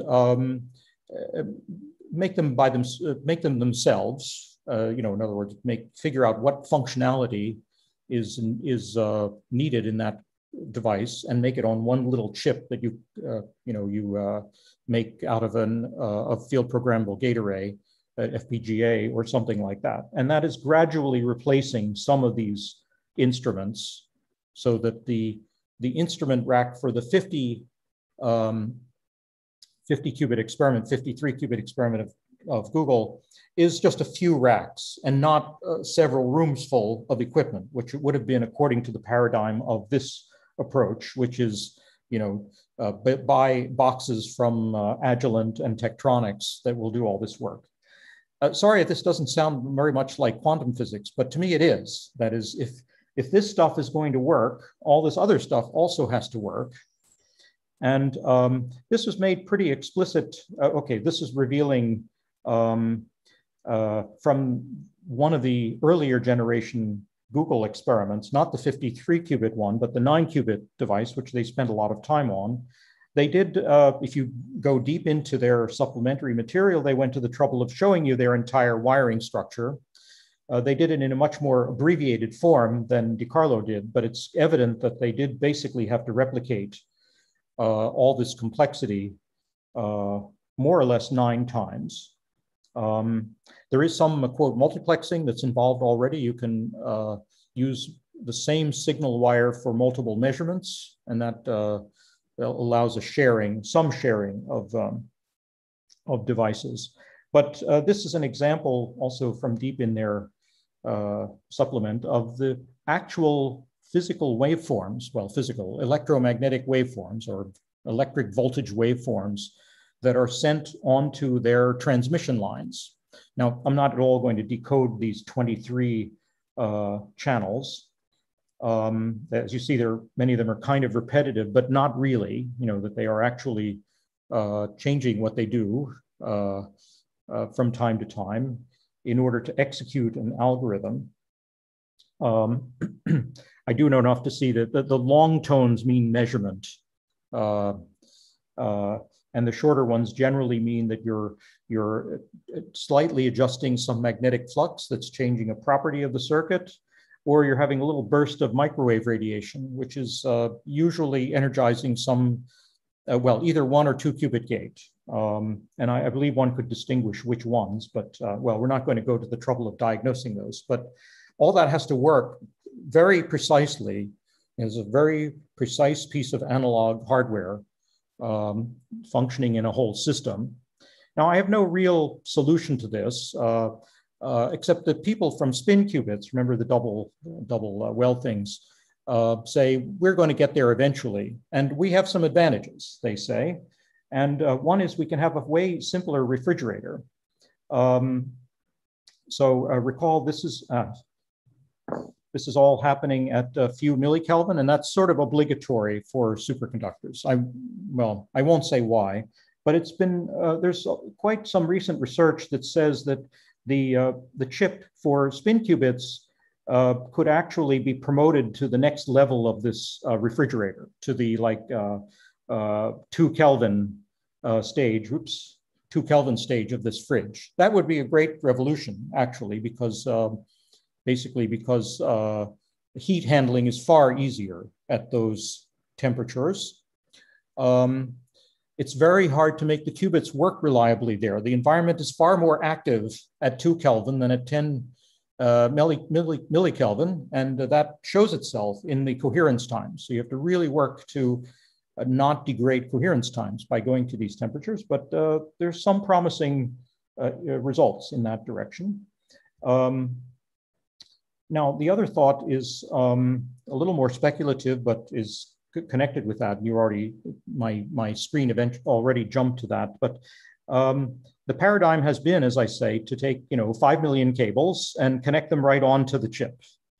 That's not quite what happens, but it's not so different from that. But there's another paradigm that is sort of coming, which is that you will replace these millions of signal lines coming into the refrigerator by like 1 or 2. And because there's only eventually, or finally, there's just some digital information that controls everything. And at the moment controls all these microwave boxes.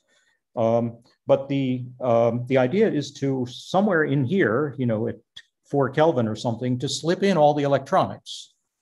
All these things that take 10,000 per box, you reduce it to some, a few micron area on a chip. And there's serious research going on. Actually, you have a splendid department at APFL that is doing exactly this and has perfected putting component parts onto chips and proving that they work at 4 Kelvin. They dissipate like milliwatts, which is a no-go. You cannot dissipate milliwatts at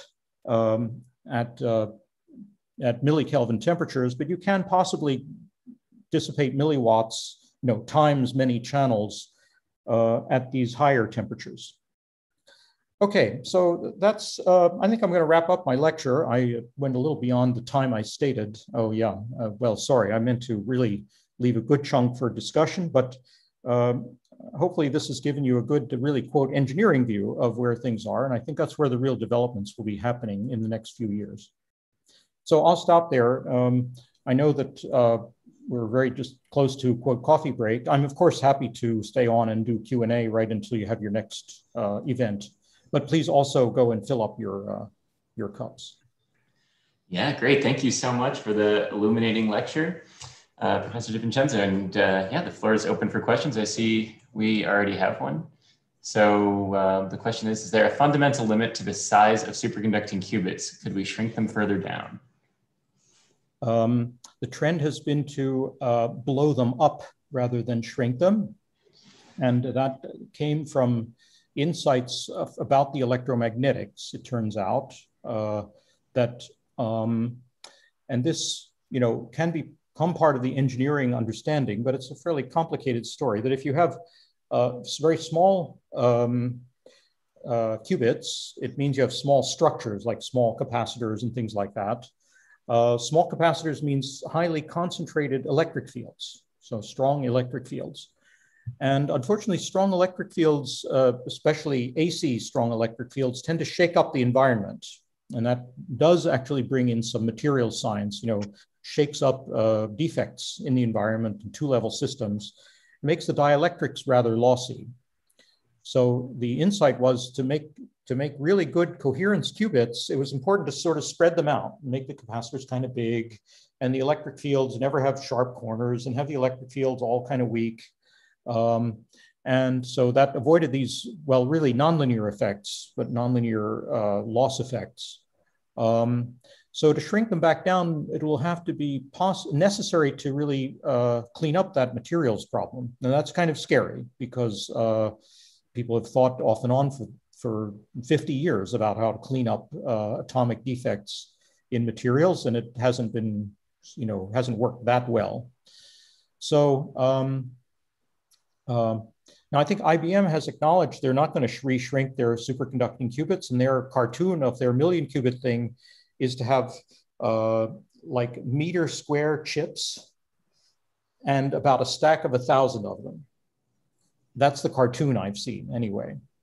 So, so miniaturization it's great for your cell phone, but it may not be great for quantum computers. Great, thanks. And next, another hardware question. What is IBM's approach to handle the number of wires per qubit after the 1,000 qubit chip? Transduction to a different signal? I don't know. I don't think they've indicated. I guess the opinion of some of us is that they will eventually have to go digital. As I said, give your quantum computer an IP address was the thing I said. But I haven't heard any sign that they're thinking of doing that. I know they are talking about compact wiring modules. So you have to think of connectors that that have 1,000 wires, and you just go click, and it connects in. So very prosaic, things about making wires very packed in. They are not at all packed in now. I mean, there's physical space for way more, but microwave engineers, analog engineers are very conservative about that, maybe rightly so. So the short answer is I don't know that they have any clear answer other than this dream of putting the electronics cold. Well, great. I don't see any other questions presently, so. Okay, we relax for a while then? Yeah, exactly. I think we can have our coffee break, and we'll be back at 11 with Jonathan Holmes' hardware lecture on trapped ions. And once again, I'd like to thank the speaker. Thank you so much, Professor DiVincenzo. Really enjoyed your talk, and it's great to see how well these talks start to fit together as we have, yeah. Okay, and I guess I'll send to you an email of this, or a link to my Dropbox or something of this talk, slightly cleaned up, but all the graffitos will remain though. Perfect. That sounds great. Okay. All right. Thanks again.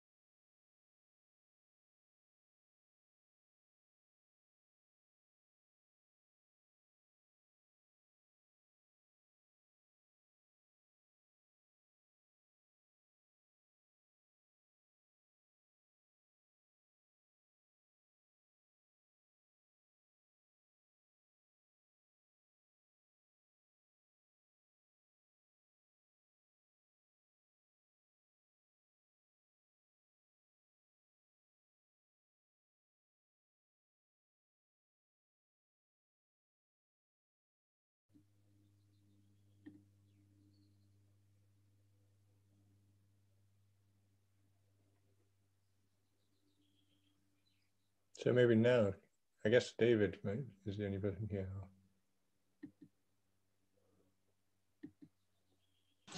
Hello, welcome. Okay, hi. It's weird because I don't see you on the call unless you suddenly appeared. Yeah, that's okay. Should I try sharing my screen then? Yes. But I think I need Francesco to stop sharing. Yes, it looks like he's off on his coffee break, but I can do that. Okay, great. Yes, I stopped recording. Yeah.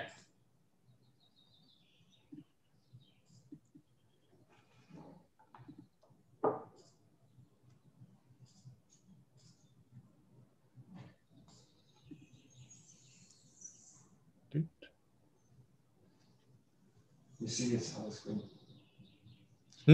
Yes, we see your kind of not the presentation view, but maybe your view with the two. Yeah, I see the opposite one. No, I have flip your views. Yeah.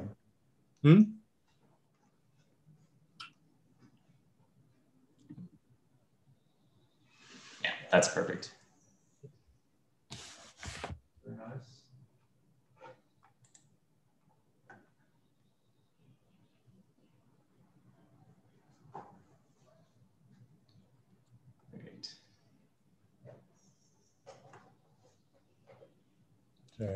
Somehow the annoying thing about that is it's made all of you guys very small. Here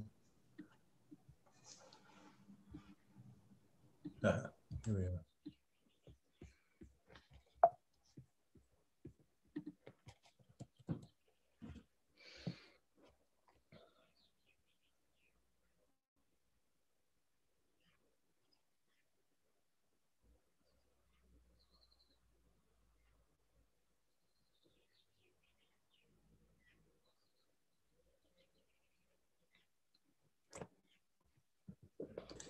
Okay, so everything's working okay? I think so, yeah. Excellent, yeah. So we've been doing questions in the question and answer box. If it's okay with you, the talk is like a total time slot of 1 hour and 30 minutes. So maybe about halfway through, we can stop and answer some questions, or you can. Yeah, that sounds roughly fine to me. I think there'll probably be natural break roughly at that time. So let's see if that works, but yeah. Perfect, yeah.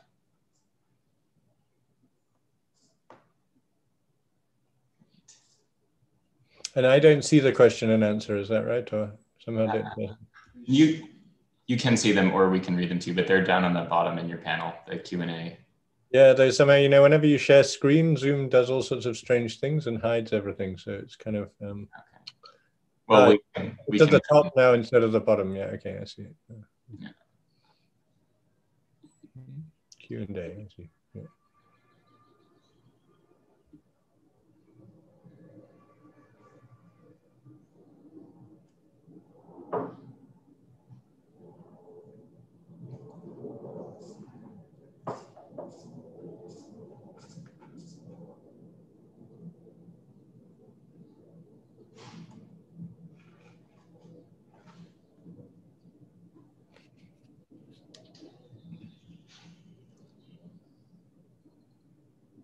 Yeah, I think we'll give it another minute and then start.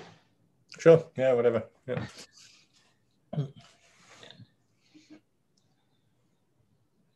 We're sitting up on the top floor of HPF and like absolutely baking in the heat today. Okay, yes, yeah. Well, I don't think you're allowed to install air conditioning anymore in HPF, but fortunately, the professor before me, he installed this kind of industrial fridge kind of unit in my office. So I do have this option, but I use it rarely and it stinks. So it's not the best thing, but it does save me on some of these really hot days. Yeah. Right. All right, so we have to get creative here. Yeah. All right, I think we can get started then. So really excited to introduce the next lecturer to talk about trapped ion qubits. We're lucky to have Professor Jonathan Home, who did his PhD at Oxford, finished in 2006, and then did a postdoc at NIST in Boulder, Colorado. And then in 2010, I believe, came to start a group as a professor at ETH Zurich, where he remains today. And with that, I think you can take it away, Professor Helm. Cool. Okay. Thanks very much. And thanks for having me here to talk. And I hope you guys enjoy the next hour and a half or so of discussions. And I hope also that you do raise questions. Please feel free to put them in the Q&A. Hopefully somebody is managing them, though I'll try and keep my eyes open and keep things active, because of course this is a workshop, not really just a lecture as such. So indeed, I will talk about the main business of my research, if you like, which is trying to implement quantum computing with trapped ions. So what you see in this picture here, and I hope you can see my cursor, is a circuit board-like structure, right, with a gold chip on it. There are a bunch actually of little wire bonds connecting the gold chip to the circuit board. And the gold chip essentially has a number of electrodes on it, and we apply voltages to those electrodes. And what that allows us to do is to trap charged atoms a few tens of microns above the surface of this chip. And you see a string of these charged atoms here. So each of these dots that you see here is the fact that we've got a laser, which is... sorry to interrupt you. Your cursor is not showing up. It's not showing. Because it's on the... I'm looking at the wrong screen. Yeah, good. So each of these dots that you see here then is a single atom. And it's appearing to you because we're shining a laser on these atoms, and the laser resonantly excites them, and then the atoms decay and they emit light, and that's why you're seeing individual dots. And I think what you should take home from that is that these are actually all sitting in a common potential. So we've made a bowl for these atoms, if you like, but they're charged atoms, so they repel each other, and so that's why they sit at optically resolvable positions in space. They're separated by a few microns or so, each of these atoms. So the basic notion then is that we have to get electrical signals onto these chips. That allows us to trap atoms, but I'll have to tell you a bit more about how that works. The other aspect to this in the context of quantum information, and you already see it there, is that we're using lasers to control these atoms, and in this case, produce fluorescence. And in fact, this chip is rather unique, and that's something I'll come to later on in the talk. In that what you see on the right-hand side is actually a bundle of optical fibers, which are delivering light to these atoms in the chip. Actually, not these atoms, but the ones we actually trap on those chips. And that's a fairly new feature. So one of the challenges in trying to scale up quantum computing with ions is how to deliver light efficiently. And this approach of coupling with a bundle of fibers into the actual chip structure is a new approach to doing that, which I'll show you towards the end of the talk. Okay, I try and advance my slides. So you've just been having an introduction to quantum information from David, and I'm sure you've had other talks already, for instance, from Andreas yesterday, about quantum bits and quantum logic gates. So I like to sort of think of the whole problem as being that you would like to make, for a computer, you would like to break things down into simple sets of operations acting on simple systems. And the simple systems are, of course, our qubit systems, which in our case, or in my case, are the single trapped atoms. And then what we have to realize is things looking like this circuit. And what we see what we start with, if you like, is that each of these atoms is a single qubit. And then we have these circuits with timelines. And there are different types of operations we have to do, but some of them happen to individual atoms, and other of them typically happen to pairs of atoms, or maybe in this case, they connect 3 of these atoms together. So those are things I'm going to have to teach you how we do in the trapped ion context. Just notice that though I drew one of the sets of interactions, it's not necessarily true that always these connections are between neighboring atoms, right? So in addition to being able to do things fairly locally between neighbors, we also have to make long distance connections in order to do sort of arbitrary circuits in these quantum computing architectures. And then at the end of some circuit, you might need to measure. So I have to describe to you how we're going to measure these qubits. So I just wanted to comment on the status of quantum computing generally. And what I've displayed in that previous slide was a sort of network of around 9 qubits, where there were a number of gates being applied.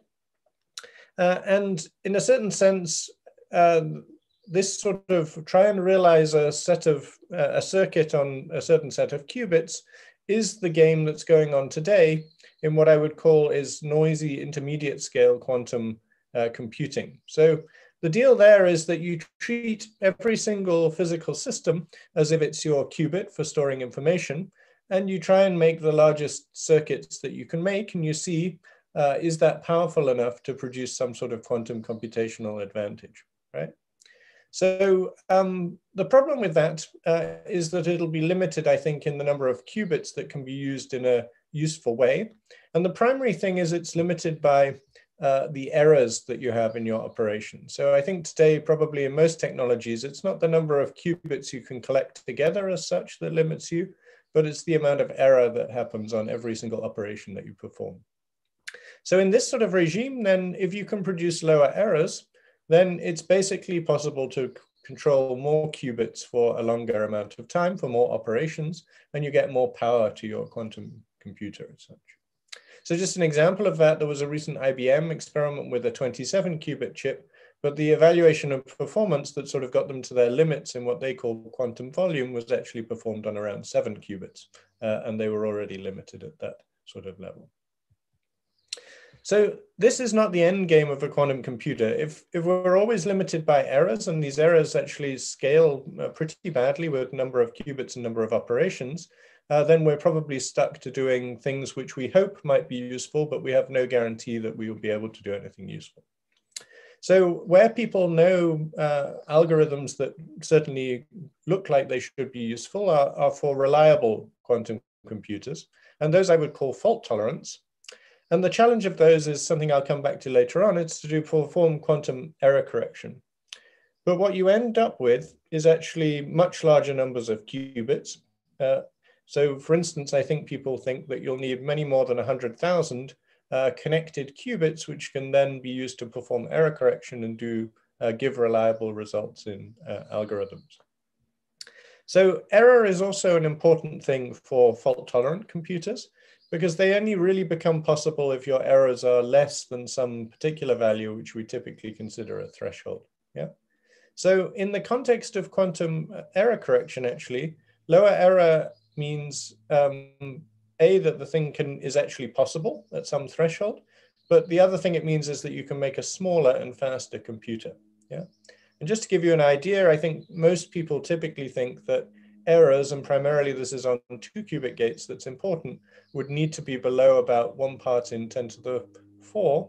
That's the sort of probability of error, if you like, in order to make quantum computers work at a reasonable size and reasonable speed. So that's the context in which we have to examine all the operations that I'm going to tell you about that we perform on trapped ions. That's the sort of background. So we're always trying to see how can we attain these very high levels of operational quality.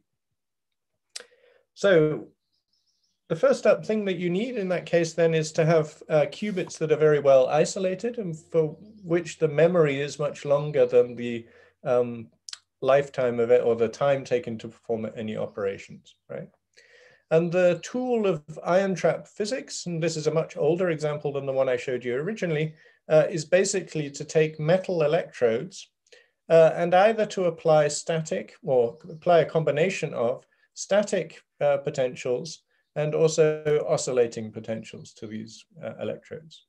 So I'll tell you more about how that's done in a moment and why it is that we need this oscillating potential. But just to say that this is an example of a trap built in probably the 1990s, but actually still in operation remarkably successfully today in Rainer Blatt's group in Innsbruck. And there's been an evolution as we think about scaling to more complex systems towards making traps that are smaller and have many more connections and can provide some modularity, towards things that can be made in standard microfabrication processes to enable higher complexity. And of course, coming with that is additional electronics, and packaging that is part of the challenge of building bigger systems. So you'll find that ion traps are operated both at room temperature and at 4 Kelvin. And the primary reason for that, I would say, is just about achieving extremely high vacuum. And the reason for that is that what we want for qubits is that they're extremely well isolated from the outside world and that we don't lose them. And collision with a background gas atom is one way in which you can actually lose ions from these traps, which otherwise remain here for very long periods of time. In a trap such as this one here, you could expect to trap ions for months, yeah, and not have a loss. Okay, so why is it that we need this radio frequency potential? You could think to yourself, well, if I apply static electric fields, I should be able to confine a charge. But in fact, that's not true, and it's not true because of Laplace's equation. So what does Laplace's equation tell you? It tells you that the sums of the curvatures of the potential in 3 different directions have to be equal to 0. And that means if you make a potential well in 2 directions, you for sure have a potential hill in the other direction. And so if you stick a charge at the center of this trap, it'll just fall out down the hill. Yeah. So how can we solve this problem? The way that's done in what's called a Paul trap, and all those examples that I showed you until now were Paul traps, is to use something called a ponderomotive potential. So 2 of the terms of the potential are modulated at some frequency, omega, right? What does that mean? It means that this well and this well are periodically turning from hill to well to hill to well, right, in both of these dimensions. And so we can think about what the forces are on the atom if we sit at some position in the well, and basically what it's going to feel is an electric field at that position, right? So the force is some sort of oscillating electric field, at least away from the trap center. So we can look at the energy, the kinetic energy associated with the driving from that electric field. This is going to jiggle the atom back and forth together. And what we do is we average that over a cycle of the oscillation. And why do we do that? Well, we say that this driving frequency is high enough that the ion really just gets wiggled backwards and forwards and doesn't leave the trap within one single cycle. Yeah. So then we average the energy over a cycle of oscillation, and we find that it's proportional to the electric field squared. So what does that mean? You've got some effective energy, a ponderomotive potential, which if I'm sitting at a high electric field, which I would get far up the potential well, will be a high potential. And if I'm sitting at the bottom of where there's no electric field, I should get 0 potential. So now in both of these directions here, I get a confining potential, which is this ponderomotive type of potential due to this jiggling motion of the atom. So that's not the only way to trap ions. So I'll come back later to the notion of a Penning trap, which is actually that instead of using any oscillating fields, one adds a homogeneous magnetic field. And that's got a slightly different way of operating. As I say, I'll mention it later, but it's just to give you a complete picture. This is not the only way to trap charges. So these are extremely well isolated systems. As I say, you can trap ions for months at a time. And that had an application before quantum computing, if you like. And that was in frequency standards or atomic clocks.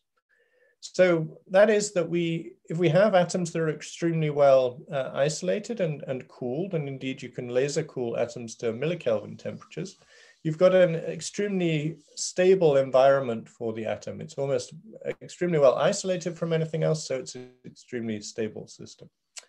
And that's where the way that atomic clocks use that is to perform what's called Ramsey experiments, right? So they start with an atom that's in a single eigenstate, and then by resonantly driving with a laser, create a superposition of 2 of the internal states of this atom. Then after a waiting time, what's going to happen is, because there's an energy difference between those 2 states, a phase difference will be picked up. And finally, what we want to do is to interrogate that by combining the 2 parts of the superposition. And how is that done? That's done by another pulse coming from the same laser that was used to excite initially. So what does that provide us with? That provides us a probability when we measure this particle, which depends in a sinusoidal way on the difference between the laser frequency and the atomic frequency. So what's useful about that? Well, the laser frequency is an oscillator that can be running along, yeah?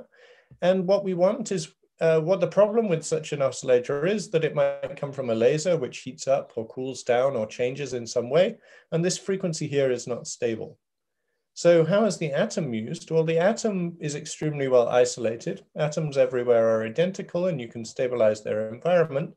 And so you reference, does this unstable oscillator run at the same frequency as this atom that has a very well-defined frequency? And this is how the cesium clocks that are up in satellites and things also work, right? So the advantage and the reason this got done for the first time or came to the trapped ion field, if you like, was the possibility to make these oscillators not just be microwaves, but also be laser oscillators, which are much higher frequency. And what that allows you to do is to make clocks with extremely good fractional frequency stability or uncertainty. So these values, systematic uncertainty here, the degree to which the frequency of this oscillator is known is below 10 to the minus 18. That's really a remarkable number at the state of the art today. And ultimately what this is it's a qubit of some sort, right? Here is a two-level system which is being left alone in time. And there's some sort of control oscillator which is being referenced to it. And the limit in the amount of coherence you would actually get from this qubit is given by the oscillator itself, typically. This thing is unstable, and so it's your control that's bad rather than the atom itself. In the microwave domain, that can also be done. So here's data from my lab working with a microwave qubit. And the thing to see there is that without much effort, actually, in this case, we can see coherence times that are several hundred milliseconds. And in fact, we've seen several seconds. And that compares to the operation times in trapped ions, which I'll tell you about in a moment, which are sort of on the level of a few tens of microseconds, right? So there's a very large ratio there then between the time it takes to do a gate and the time it takes for your qubit to decohere, which is sort of also what's being used at some level by the atomic clock systems. So in a sense, before even qubits came along, trapped ions were already being considered as single qubit systems for atomic clocks. So let me say a little bit more about the choices people make of storing information in atoms. So I'll show you now atomic structure. So this is actually a calcium atom. And these are the lowest energy levels of the outermost electron in the calcium atom, right? So they're labeled by various quantum numbers. So this would tell me that the big letter here tells me the amount of orbital angular momentum. The subscript tells me the total angular momentum. And these are all fine structure levels in one of the n's, or the principal quantum number. I think here is 4 and here is 3. Yeah. And these are all different, they're all differing in energy by optical frequency transitions. But one nice thing is that there are selection rules here. So there's actually an excited state here, which, because you would need to change the total angular momentum by 2, doesn't have a dipole allowed decay. And that means the lifetime of this level here is around a second. That's a good starting point because, as I said, gate operations take tens of microseconds.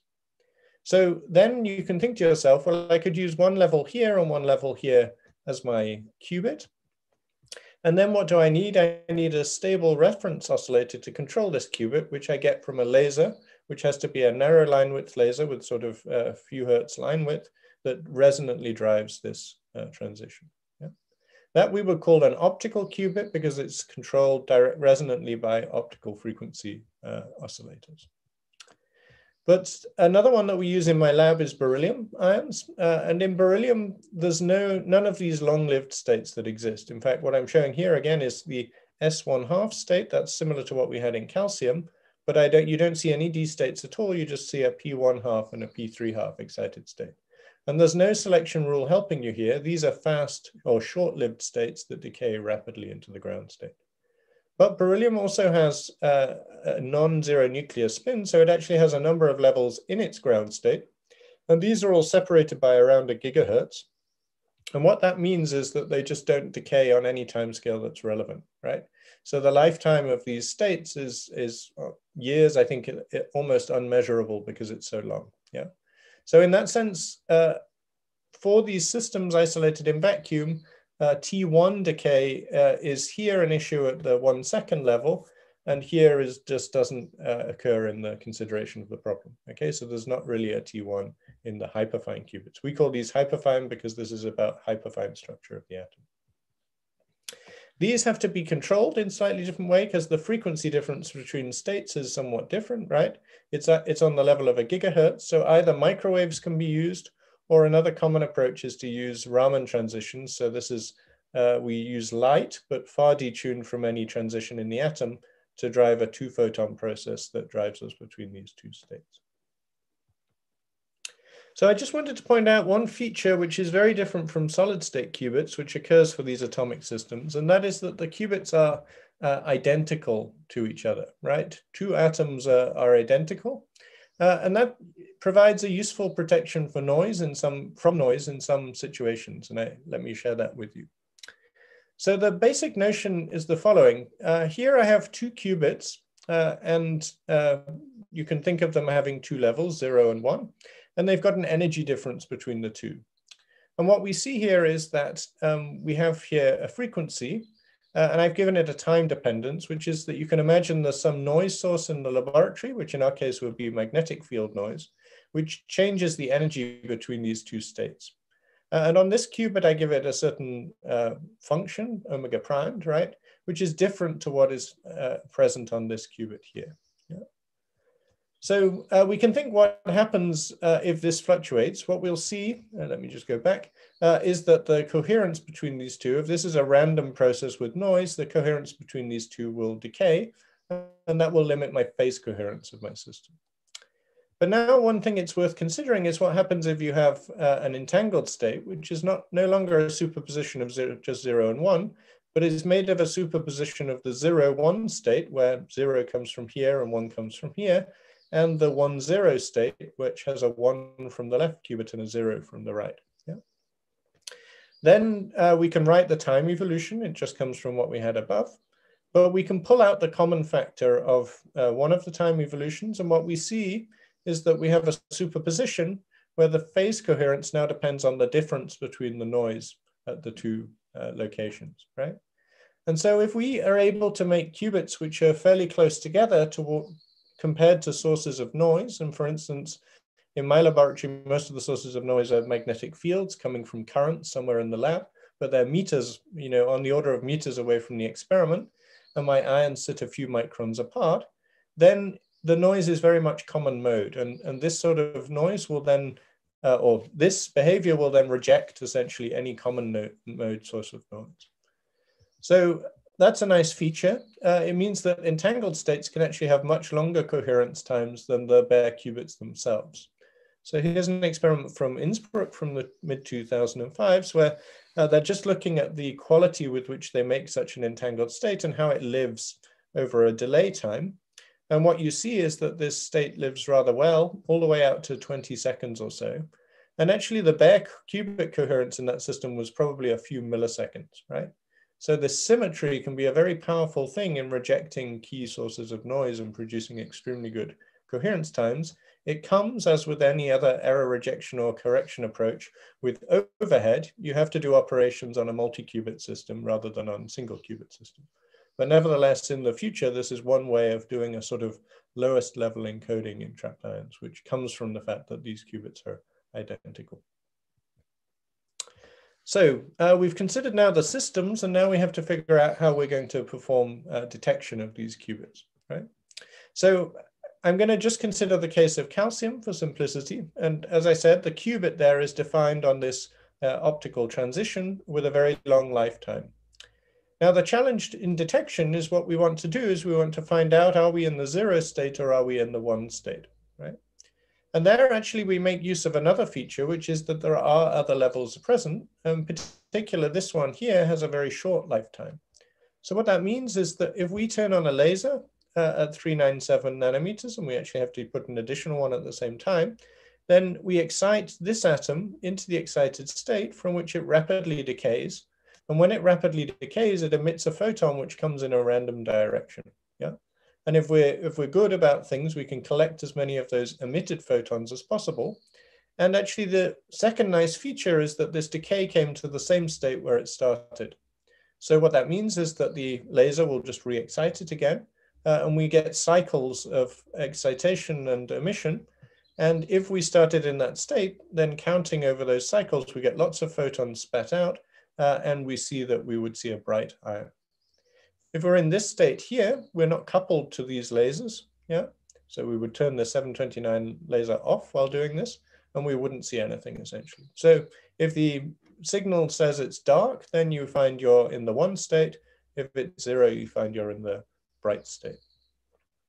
So what does that really look like? Here I'm actually plotting the sum of a bunch of the number of photons detected on a detector for performing such an experiment in many repeats. In fact, I think here it was repeated many million times, okay? And in this case here, the superpositions we were working with meant that you get about 2/3 of the time you would find your system in the 0 state, and 1/3 you find them in the 1 state. Now, what do you see? You see a sum of 2 Poisson distributions, right?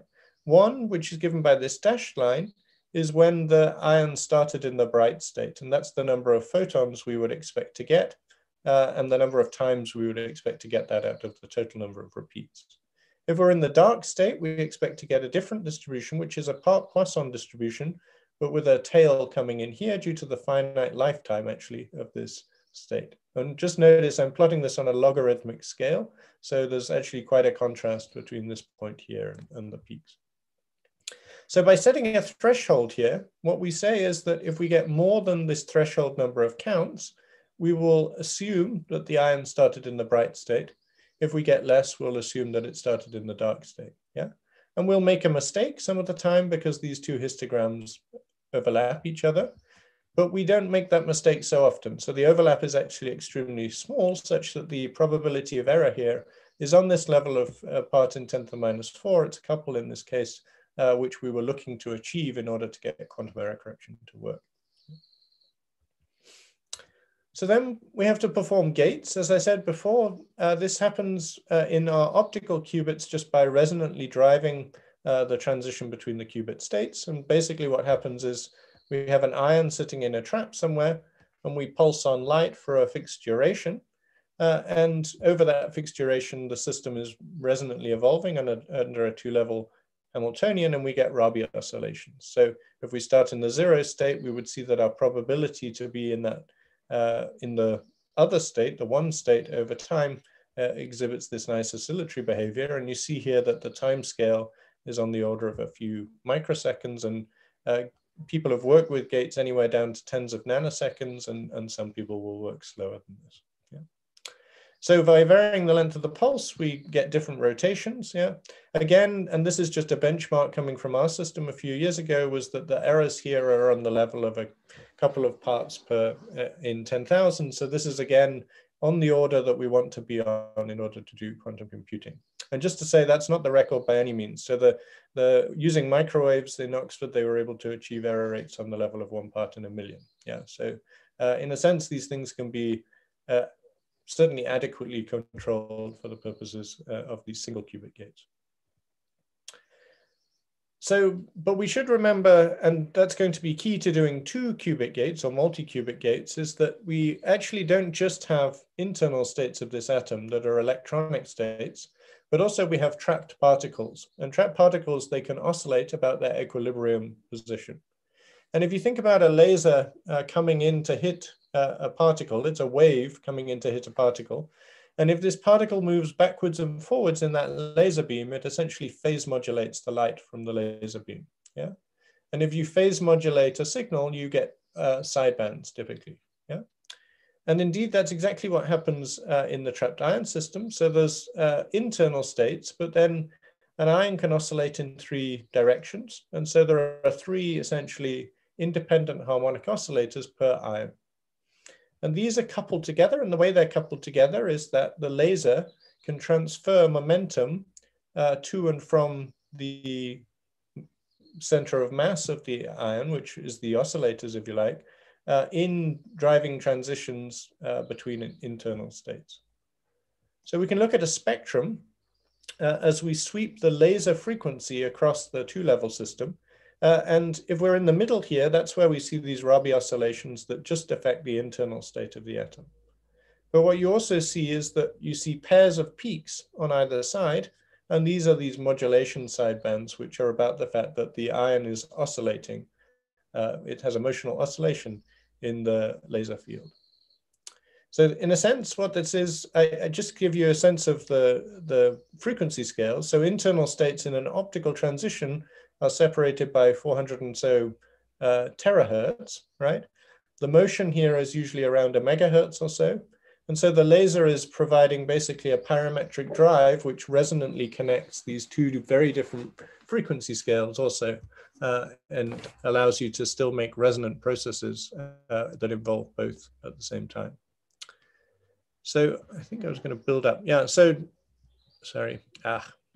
Keynote is weird about advances, yeah.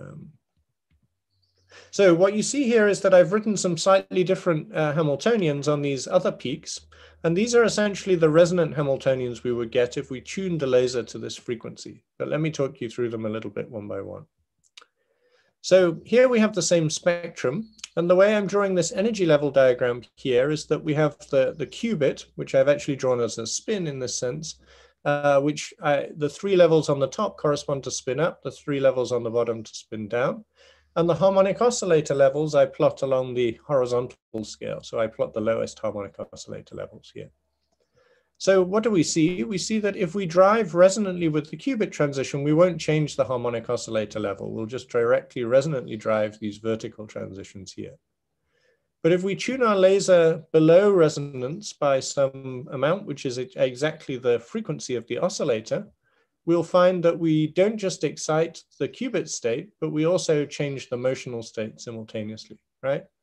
And in fact, that's equivalent to a Jaynes-Cummings Hamiltonian. We call it driving the red sideband, where you destroy quanta if you excite the spin and vice versa. But, and this is the nice thing in trapped ions, is that you're not stuck with just a Jaynes-Cummings Hamiltonian, but you can tune your laser also to the blue sideband. And if you do that, then when you excite a spin, you have to add quanta to the motion, right? And so there we get a counterpart term, which has got creation operators coupled to a sigma plus operator, right? So in a sense, what you're able to do with trapped ions is by tuning the laser for different pulses to different frequencies, you can produce different Hamiltonians that you desire, yeah.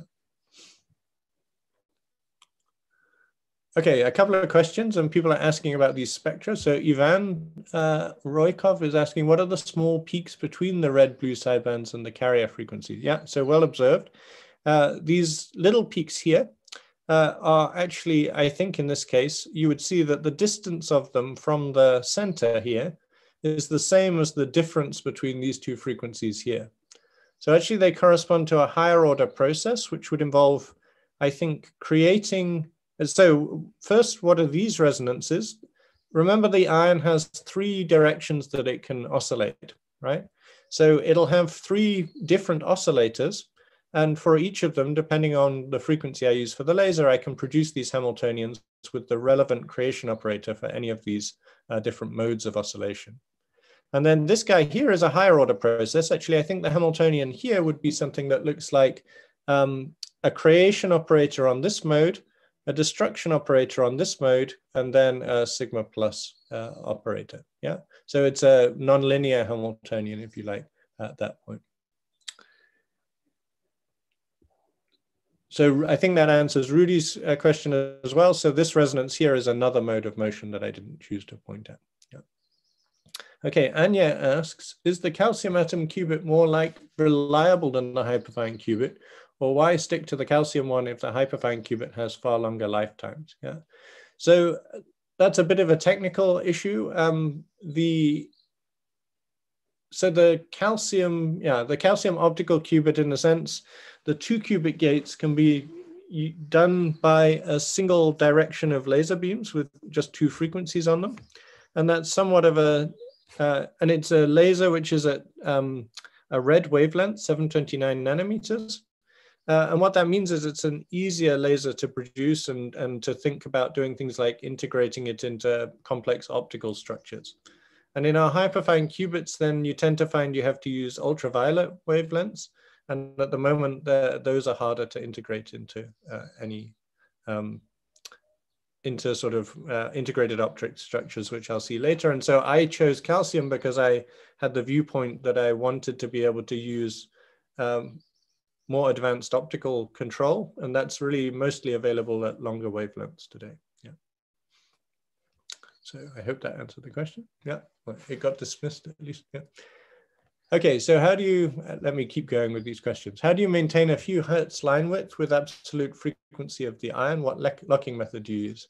Essentially, the deal is that you can buy pieces of glass, which you can stick a hole in and stick mirrors on the end of, which are extremely stable in length. And so what we have is our laser is stabilized to the length of an optical cavity made around one of these ULE chunks of glass, if you like.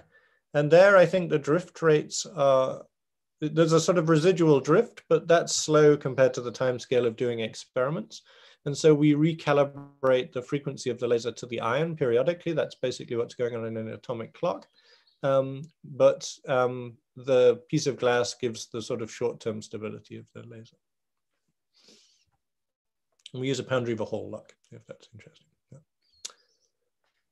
Good. So let me then go back. These are the primary Hamiltonians that we make in trapped ions. And one of the starting points is actually to provide low temperatures. And in fact, one of the key steps in the mid-90s that sort of prepared the ground for quantum computing with trapped ions was to cool to the ground state.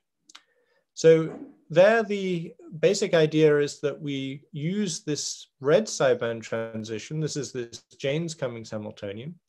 And if we do that, then that resonantly drives Rabi oscillations, which as we excite the spin, they subtract emotional quanta. But this is a reversible process, right? It's just a Hamiltonian, so no good for producing cooling. For cooling, what we do is we add something unidirectional, which is dissipation. And in this case, the dissipation is between the two internal states of the atom. So it makes one decay to the other. And as I told you earlier that lifetimes were very long, the way we do this is by adding an additional laser, actually, which repumps the atom, okay? And if we do this, you can see the unidirectional nature means that if I get excited to this state here, I'll decay here, I'll then get excited up to here, decay here, et cetera, until I finish up in the state that's not coupled to this Hamiltonian, which is the ground state, yeah? So in calcium, that's done with, as I said, with this 854 nanometer laser, which excites into a short-lived state, and then that decays. So you see the effect of that here. This is actually the time that the cooling is applied for. And I'm plotting on this side the probability of excitation for a separate pulse that's done on this Hamiltonian here that's trying to subtract quanta, right? So just notice that when you get to the ground state, you can't subtract any quanta, right? So you won't be able to excite the system. And that at that point, the probability being down will remain 1, yeah? But before you perform the cooling, the probability to remain down for this probe pulse was not 1. And that's because you could still excite the system. That means you are basically in these higher excited states.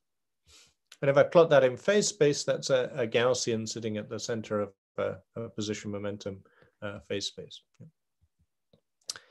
Okay, so there's an addition to that that's used for the 2-qubit gates. I'll come to your question in a moment, Marcel. Yeah. So the idea there is not just to use a single frequency of laser. Okay, so what you see here is that I take that same spectrum, but I imagine that I drive both sidebands, both the red sideband and the blue sideband at the same time. And then I get an interesting Hamiltonian in the sense that it's one that's proportional to the sum of A and A dagger, which is, if you like, the position of an oscillator, right? But it's got a dependence on the internal state of the ion. This is the X operator on the internal states, the spin states of the atom. So this is essentially a Hamiltonian that's proportional to position, right? What that means is that we've got a force, because the force is an energy that's proportional to position, but this force depends on the internal state of the ion, yeah? So if I look at the unitary when this force is resonant, what I get is that I displace my oscillator, I excite the oscillator, but the direction in which I displace it is proportional to which eigenstate of sigma x that I'm in.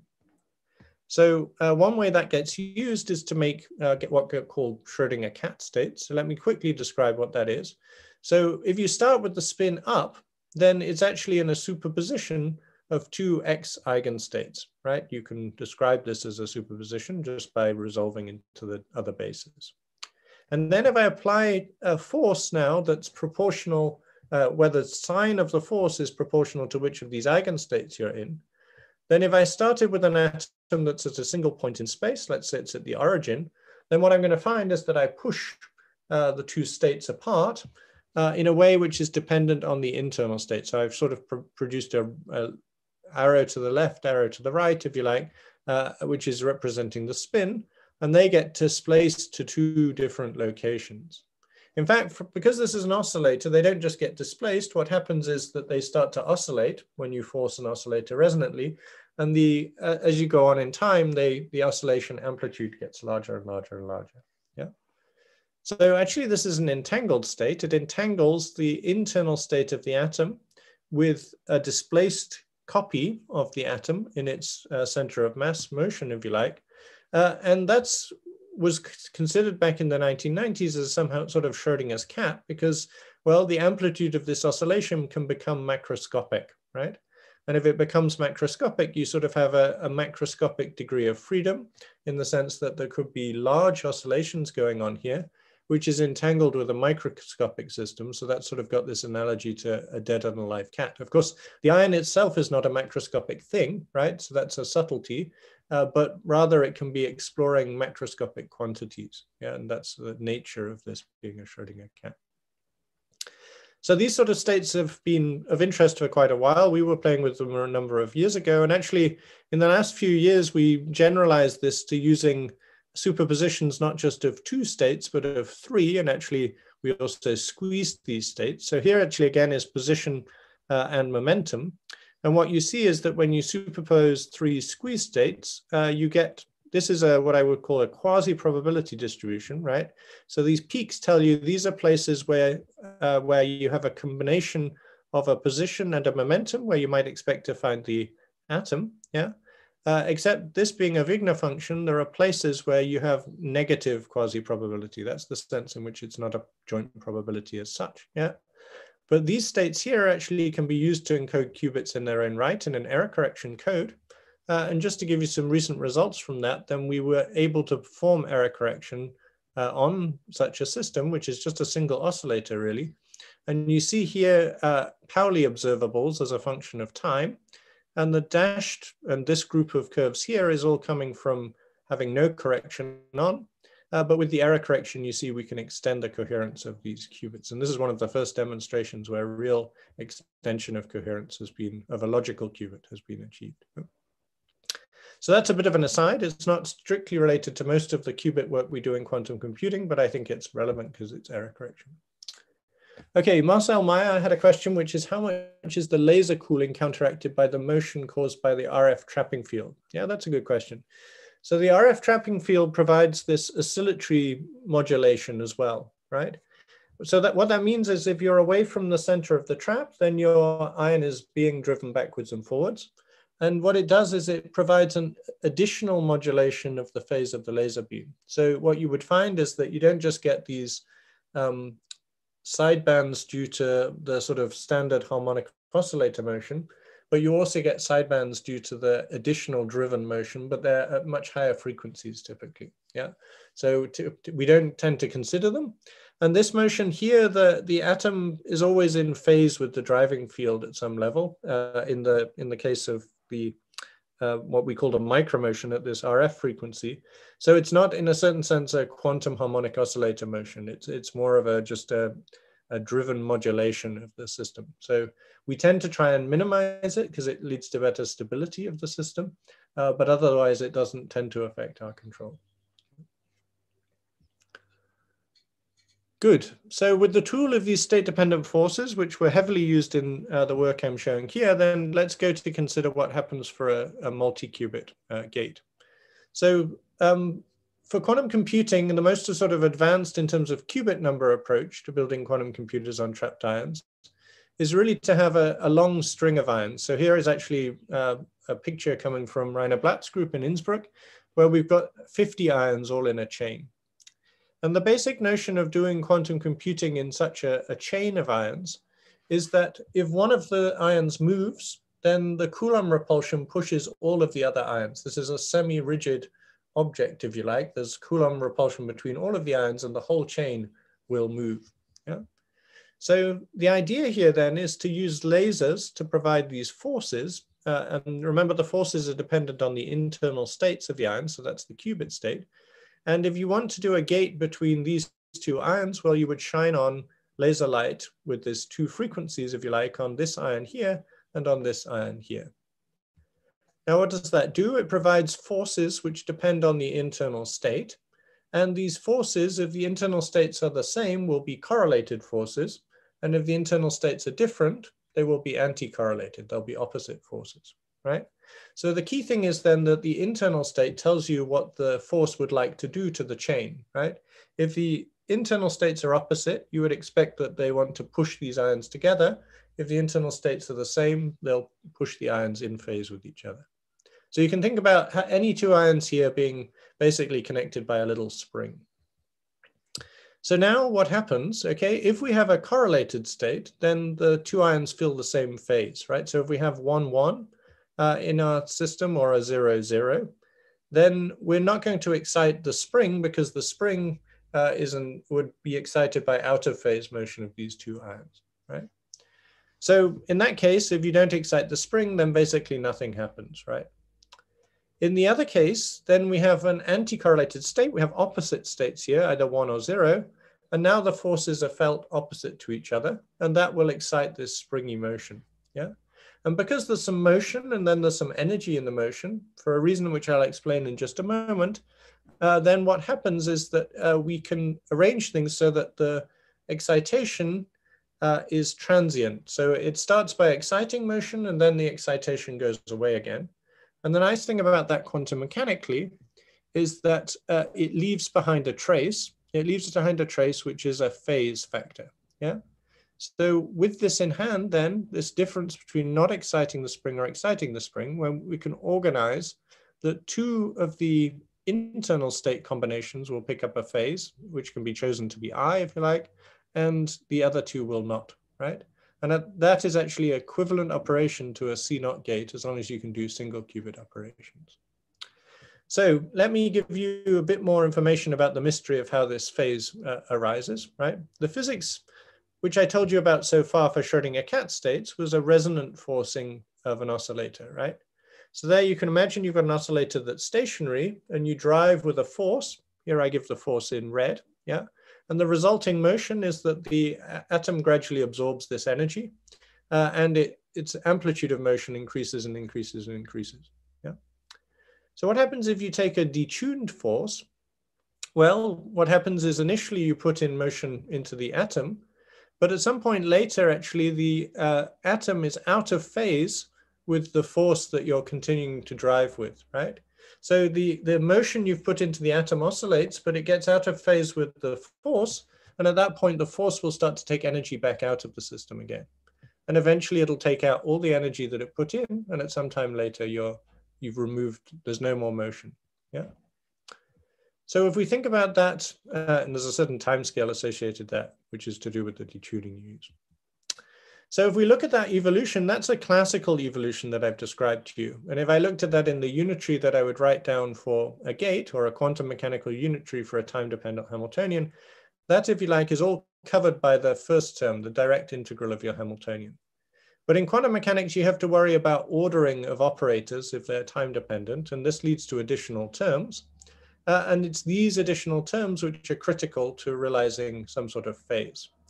And if I wanted to describe that in a phase space, so again, a sort of position momentum-like phase space, what happens when I do a detuned drive is I actually excite the system from the origin, away from the origin, but I take a circular trajectory. I go to a maximum excitation, that's when I'm furthest from the origin, but then I come back to 0 again. And this additional factor coming from the commutation term here is actually proportional to the area of the loop that I make in the phase space. It's like a geometric phase, or it has a geometric component. And what it means is that by the end, when I've excited all the way back to 0, I've picked up a phase on the states that got excited, right? And that's the origin of this gate. So what happens if I had two ions and I drove them with a laser? These would be actually the probabilities to see the ion in up-up states or in anti-correlated states or in correlated down-down. And so here is a situation where the system started in down-down, that probability would be 1, right? And you see this sort of periodic behavior, right? Which particularly in these antisymmetric states, right? It gets excited, de-excited, excited, de-excited. And this is the point here when actually there's no entanglement, there's no more motion going on. This is the time we would choose for a gate. And at that point, we're in a superposition of the up-up state and the down-down state, which is a Bell state, essentially, yeah? So the way we typically analyze that is to apply additional single qubit gates, which analyze what the phase relationship is between the two components of the Bell state, the 0, 0 and the 1, 1. And the contrast of that tells us how good the coherence is between these two states. So you see that the contrast here is extremely close to 1, such that you can't tell from this plot. And we get fidelities in this system, which is a moderately operating trapped ion system these days. I think it's close to what state of the art is, but I'll tell you the results for state of the art in a moment. We get fidelities there, which is sort of 99.3% or so. So as a field that originates from atomic clocks, you have to then go and list all the painful things about your experiment. Atomic clock is all about listing your error sources, right? So we do that, and what you'll see is that quite a bit of the error actually in our case is coming from the fact that we have to connect to this motion of the ion. In a sense, that's one of the worst behaved bits of trapped ions, yeah? You see that that's contributing a few parts in 10 to the 3 to our interfidelity, and there's a bunch of other small factors as well, which just add up, right? So recently, actually, I wanted to flag this. There was a beautiful result from Georgia Tech Research Institute in the US, where they produced the best quality Bell states that I've seen so far using 2 qubit gates with an error of now 6 times 10 to the minus 4. So I think in our field, we're closing in on these levels which we want for fault-tolerant quantum computing, yeah, but still a bit of way to go. And we should bear in mind that usually this is an isolated result and not being used in an algorithm with lots of complexity going on. That's a very important point, yeah. So I wanted to make an aside. How am I doing for time here? Yeah, I'm nearly an hour. Okay, let me, I just finish this little section and then I take a break and see if anyone wants to ask some more questions. So this gate mechanism that we have is actually something that can be used in a different way to perform what we would call quantum simulations. And I just wanted to show you a little bit of what the physics is involved in that.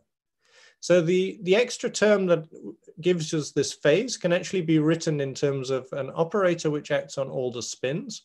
So you see this SX operator is actually the sum of all the Pauli X operators on all the different individual ions that are illuminated by the laser, yeah?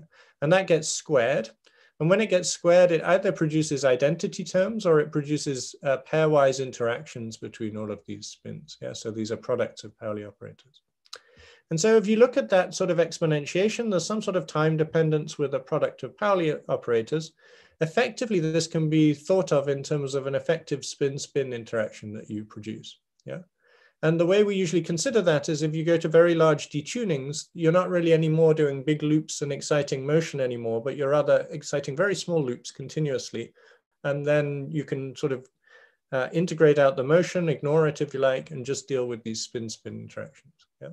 But these are engineered and they're depending on your laser field. And so that can be mapped, if you like, to interesting models that you might have in solid state physics. So this would be the transverse Ising model. I'm working in a slightly different basis here. But the important things about this model, which is somewhat one of those classic paradigmic models, right, is that it would be nice to control the interactions between all the individual spins. And that's something that is somewhat available in this trapped ion platform. So indeed, this has been realized in trapped ions. Here's one example where people are actually working with a penning trap, yeah? And you see here a disk of, I think, 150 or so trapped ions. And you see that they're in a 2-dimensional triangular lattice. Yeah, that's something that's controllable in the experiment to some extent. And these Hamiltonians were then implemented on this lattice in order to look at the behavior of such a Hamiltonian. Yeah? So these were investigations performed a few years ago. And one of the controls, as I said, is about the interest in this parameter J. So this model is solvable, for instance, if you get a homogeneous value of J for all of the different pairs of spins that you could pick. But it becomes more tricky if you get different styles of this interaction J. So one of the keys in trapped ions, or one of the nice things, is that actually this is controllable. And one thing that's controllable is the somehow effective range of the interaction. So here I'm sort of plotting the distance between the two ions by some different indexes. And it's controllable in this setting what the power law is of this drop-off. Yeah. So to give you an idea of power laws that are sort of common, dipole interactions would have A equal to 3. Yeah. And a purely long range interaction where all the couplings are the same, this would have A equal to 0. Yeah. So this is controllable in the trapped ion setting because we don't just have one normal mode. I've been talking as if we just excite one type of motion so far. But for instance, in this penning trap, there are hundreds of modes of motion.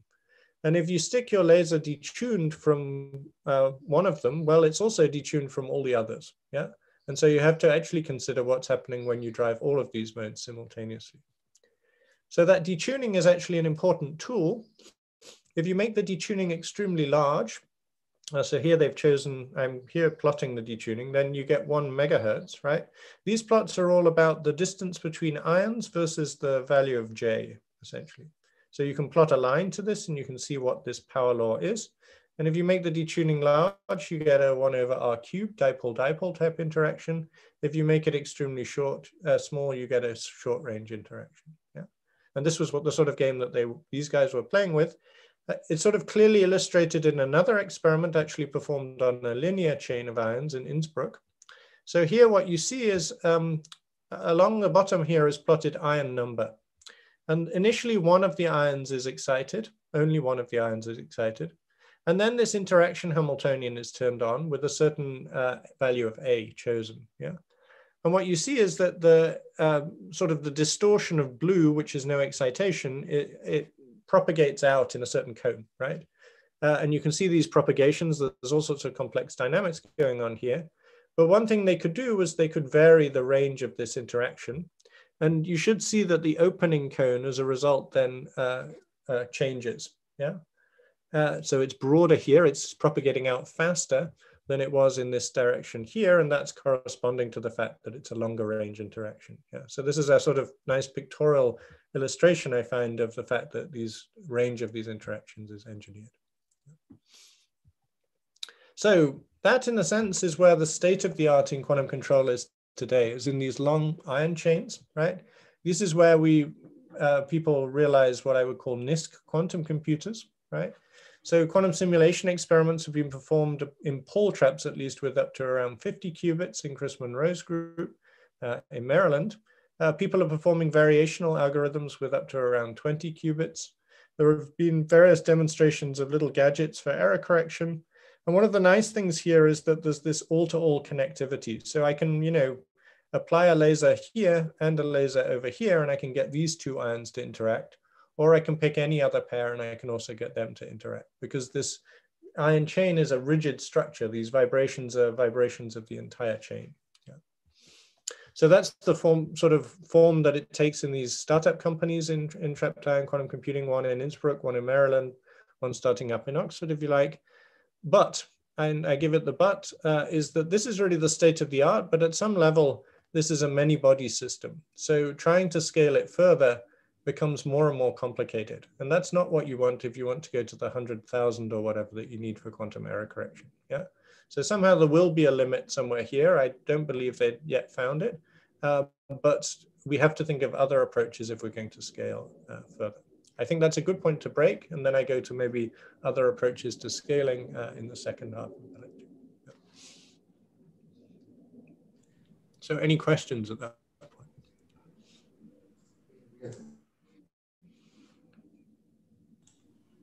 Okay. I guess. As I went, right? Yeah. Well, 5-minute break, or I mean, is that a good thing to do? Or? Yeah, definitely. And then we can see if questions come up during the break. Yeah. Yeah. Exactly. Good. I'll go and get a glass of water then, and I'll come back. That's good. Thanks. Thanks.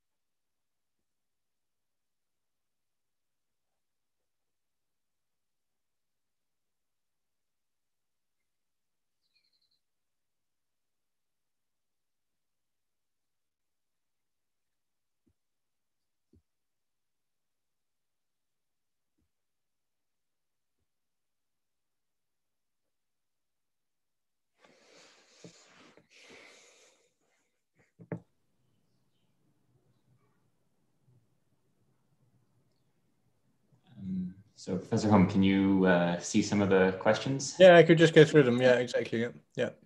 Perfect. So Rudy asks, could we one day see two linear chains on top of each other? Yeah, I think, well, you already saw in an earlier thing, two-dimensional crystals. So it's not impossible to make two-dimensional crystals.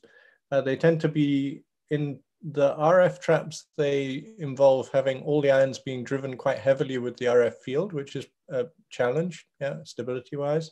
In the penning traps, they have worked more stably, hence the reason I could show you that picture, if you like. Two linear chains could also be in two neighboring traps, if you like, but they have to be rather close together to get a good Coulomb interaction. So that's a bit the challenge, and I'll come back to that maybe later in the talk. Burak asks, what is the largest entangled state created for ions? So one answer to that question is I don't know, because of course entanglement itself could be a rather complicated state and rather hard to diagnose. I think what I could tell you about is a simple state that people are able to verify, which is a GHZ state. So a superposition, if you like, of all the spins being up or all the spins being down with a good phase relationship. That's quite easy to characterize. And what I know is that I think AQT made one with 25 ions or so. So that's probably what the limit has been so far. Yeah. Are there any limits to use more than two lasers? I don't quite understand the question. If you want to do more complicated circuits, you have to be able to point lasers at every single ion individually in these sort of approaches. So that does create challenges optically. Yeah. So Anya asks, sounds like the error correction in these systems so far is rather basic. Error correction in any system so far is rather basic. Yeah. In fact, I think that if you ask the experimentalists, they would say it was extremely complicated. But if you looked at it from a quantum computer point of view, you'd say it's too basic because it doesn't work yet. So in a certain sense, error correction is still the tough thing on the horizon, I would say. Yeah. Good. As mentioned in your error budget, the phonon heating is a major source of error. Is it due to the electrode ion spacing? Yeah. If so, are microfabricated traps bad owing to their small ion electrode spacing? Yeah, so the basic deal is that there is noise on the potentials on the surface of the electrodes, which we don't fully understand. And indeed, that affects the ion much worse if the ion is closer to the surface. So indeed, the results I was showing you there were actually from one of the most microfabricated traps that I think anyone did high quality gates on. So this 99.3, if you like, is coming from a trap with only a few 10 microns ion electrode spacing. And it is more of a challenge for these microfabricated traps. And in a sense, that's why these systems with just a long chain of ions, it's one reason why they've been more successful in scaling so far, because they just use a big trap made of big pieces of metal that are very far from the ions, and the noise is less. Yeah. Mikolai Roguski asks, IonQ is planning to double the number of qubits in their quantum computer every year. Do you know how they are going to trap and control more than 100 ions? That's the second half of the lecture. Yeah. Regarding the readout procedure, would a dynamical stop readout, stopping the laser emission after the collection of the first? Yeah, that's a very good question. So actually one thing that we've been doing in recent years was taking our detection bin, which usually is sort of a 200 microseconds, and binning it into separate 20 microsecond bins, and then processing the counts that we see in those bins and stopping the detection early if we think the fidelity has got good. And one of the things it helps with actually is the fact that, as I pointed out, there was a tail in one of the distributions, which was due to the fact that the qubit in that case does have a probability to decay. And it's that sort of error can actually be largely eliminated by using these Bayesian readout procedures, by using the information about when the photons arrive, not just that a certain number arrived in a certain bin. So we do that, yeah. And Tom, hi Tom, by how much does the 2 qubit gate fidelity drop if you go from a small to a larger qubit system with the all-to-all connectivity?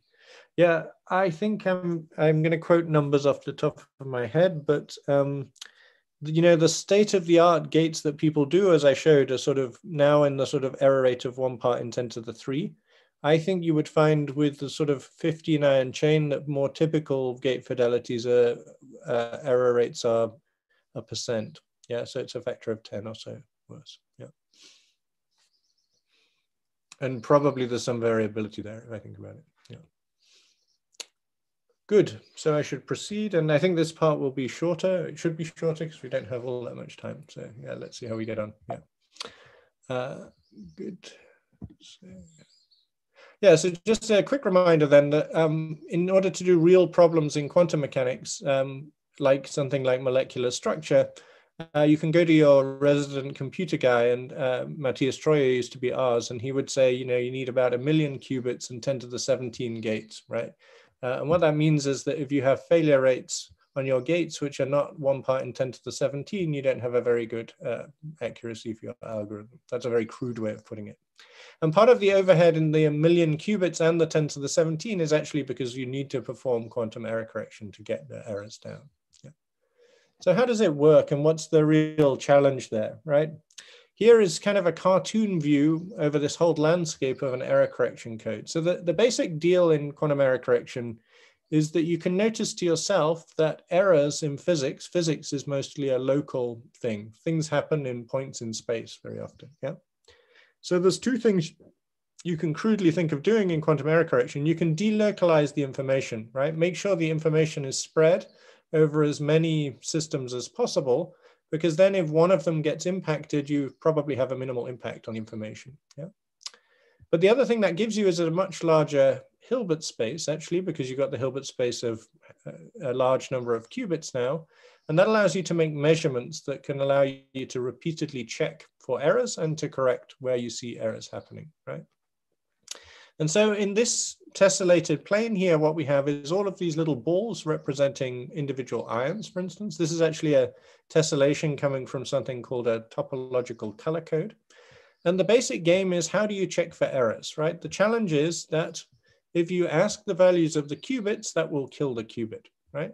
So instead, you don't ask that sort of thing. You ask, are the values of these 4 qubits correlated with each other, right? And the idea is that if you didn't have errors, then they're always correlated with each other. But we don't know if what state they're in particularly, right? But an error will flip one of them, and you will find a correlation where, well, you'll find a situation in which an odd number of them are up and an even number are down, instead of either 4 being up or 2 being up. Actually, an even is also an acceptable, but having one of them flipped is bad, right? So you keep on going, looking, are these correlated? Are these guys the same, essentially? And you repeat that. And the daunting thing is that, you know, today, probably any error correction code anyone's doing is on sort of a small number of these atoms, right? 7 or so. And that can tolerate that one of them goes bad, right? But actually, given the fact you have faulty gates and things, it seems like what we need to do is make this entire landscape full of qubits in order to really protect from errors, even with the error rates that I was quoting earlier, the extremely good error rates of sort of 10 to the minus 4. So just to give some basic estimates of that, this is a surface code, so it's not quite the same as the one I showed up here. But you can sort of plug in numbers that say if the error per 2 qubit gate is at 5 times 10 to the minus 4, you'll need about 2,700 individual physical qubits for a logical qubit, right? So you see that's thousands, and that's more than we have in the lab today. So we're a long way, I think, from quantum computers, yeah, that are fault tolerant at least. So just to give you a state of the art a couple of years ago in our system, so we are measuring correlations and performing feedback on them, right? So a special feature of this system was that there was an ion chain with 2 beryllium ions and a calcium ion. So there were 2 species here, yeah? Gates, these are the multi-qubit gates, could actually be performed on all 3 of these at the same time, right? But the key thing about having a second species was that we can perform measurement, we can recool the ion chain, we can reinitialize the ion chain, and we can use the detection, if you like, for the conditional feedback, which would close the loop and allow us to stabilize the system. So there's a bunch of things that had to go into that. One of the things that's very key, but not in the sort of gates you have to do in quantum computing, is that if you start to do detection, you have to have a very low crosstalk readout. Your readout itself should not have a back action that's undesired on your qubits, yeah? So that's a challenge in ions because they're all identical if we use the same species, right? And if they're all identical, that means if I scatter photons from this one, they can be reabsorbed at the next one and cause an error. Yeah. So what we had to do is use this different species, right? And then we could do these feedback cycles. And I just quickly flash up again these sort of graphs where over a number of rounds of measurement, this is the case where we don't do any feedback and you see fast decay of correlations in this case. And this is the case where we do feedback, where you see that we've somewhat stabilized the system. Yeah? But there's still some way to go. That's really on 2 ions. People have now realized circuits for encoding 9 ion logical qubits, if you like. They do basic detection, but they can't do this same type of operation on these larger systems. So how do we go in terms of scaling? How do we think about scaling big, right? And there's 2 things you can think about. One is that part of the problem is that you get a many-body system. So in order to improve operation fidelities again, then the thing to do is to go modular, right? And going modular involves isolating small numbers of qubits. So 2 suggestions sort of fill our minds in terms of doing that in our field. One is that one can take an electrode structure and make many electrodes out of it. So all of these little segments here are separate electrodes. And then what this allows you to do is to apply potentials so you can move the ions around within the chip structure and only move them to a place where the laser beams are when you want to do gates there, and hide them in a memory region when you don't want to use them. Yeah. So there's several of us groups performing transport operations. Honeywell, this is the approach that they're taking in their quantum computing. And I think IonQ also has this on their most recent roadmap. Yeah. So there's a challenge there. Your chip and your ion trap gets much more complicated. There's lots and lots of connections to electrode structures. You wonder, how do I get laser beams into all these different zones? And I'll show you a possible solution to that later on in the talk. The other approach that people think about, and again, IonQ has, I mean, Chris Monroe actually was one of the pioneers of this at Maryland, so it's natural for IonQ to go in this direction, is to get ions to emit photons and then connectorize the traps via optical fiber links. Yeah. So here I'm showing an example where we're sort of still thinking forward about optical cavities surrounding the ion trap that allow to interface to photons, but I'll concretize that in just a moment. So 2 types of modularization, one which is kind of on chip and still fairly local, but deterministic. When I move an ion, I know where it goes. In this approach here, it's not aiming to be deterministic, but rather to create entanglement between different systems, yeah, which can then be used as a resource for scaling. So let me come to this quantum CCD architecture. That's the on-chip approach, right? So you can think that you might have done a 2-qubit gate somewhere over here. What do you need to do now to do further gates on different qubits? Well, you change the potentials on your electrodes such that you move the ions. Maybe you take one of them into a memory register. You move this one up here and another one comes to another region. You then combine them again and you have to do a 2-qubit gate. And one of the challenges is that this moving can heat the ions up or get them in an excited state, right? Motional. And that means that your gates here won't be as good, right? So actually that's where initially these second species of ion came in, was to use it just to collect together with these. They all repel each other. And so if I cool down this ion, well, I cool down all the other ions, right? So I can reinitialize the system fully. And actually the first results from that were at NIST, performed with magnesium and beryllium ions. And the key there is that if I shine a laser on magnesium, the qubit in beryllium is completely unaffected because it's not a resonant light field. So in terms of the photon approach, the primary approaches that we see there is to try and take photons emitted from 2 ions, so single photons from 2 ions, combine them on a beam splitter and make a measurement of the 2. Yeah. So the key physics there is this Hongou-Mandel effect that says that identical photons will always come out in the same direction. So they'll always only make one of these detectors click. So how's that used to generate entanglement? Well, when we emit a photon from an ion, we can do it in such a way that depending on which state the ion decayed into, it emits a different color of photon. Yeah? And if we do that at 2 locations, we end up with a situation where, indeed, sometimes if the ion states are correlated, we'll get the same color of photons and only one detector will click. But there will be situations in which a different color of photons comes to the beam splitter. And that may allow us to make both detectors click. And indeed, what we find on an analysis is that if both click, then you can say that the ions are projected into a singlet state, an entangled state that looks like this.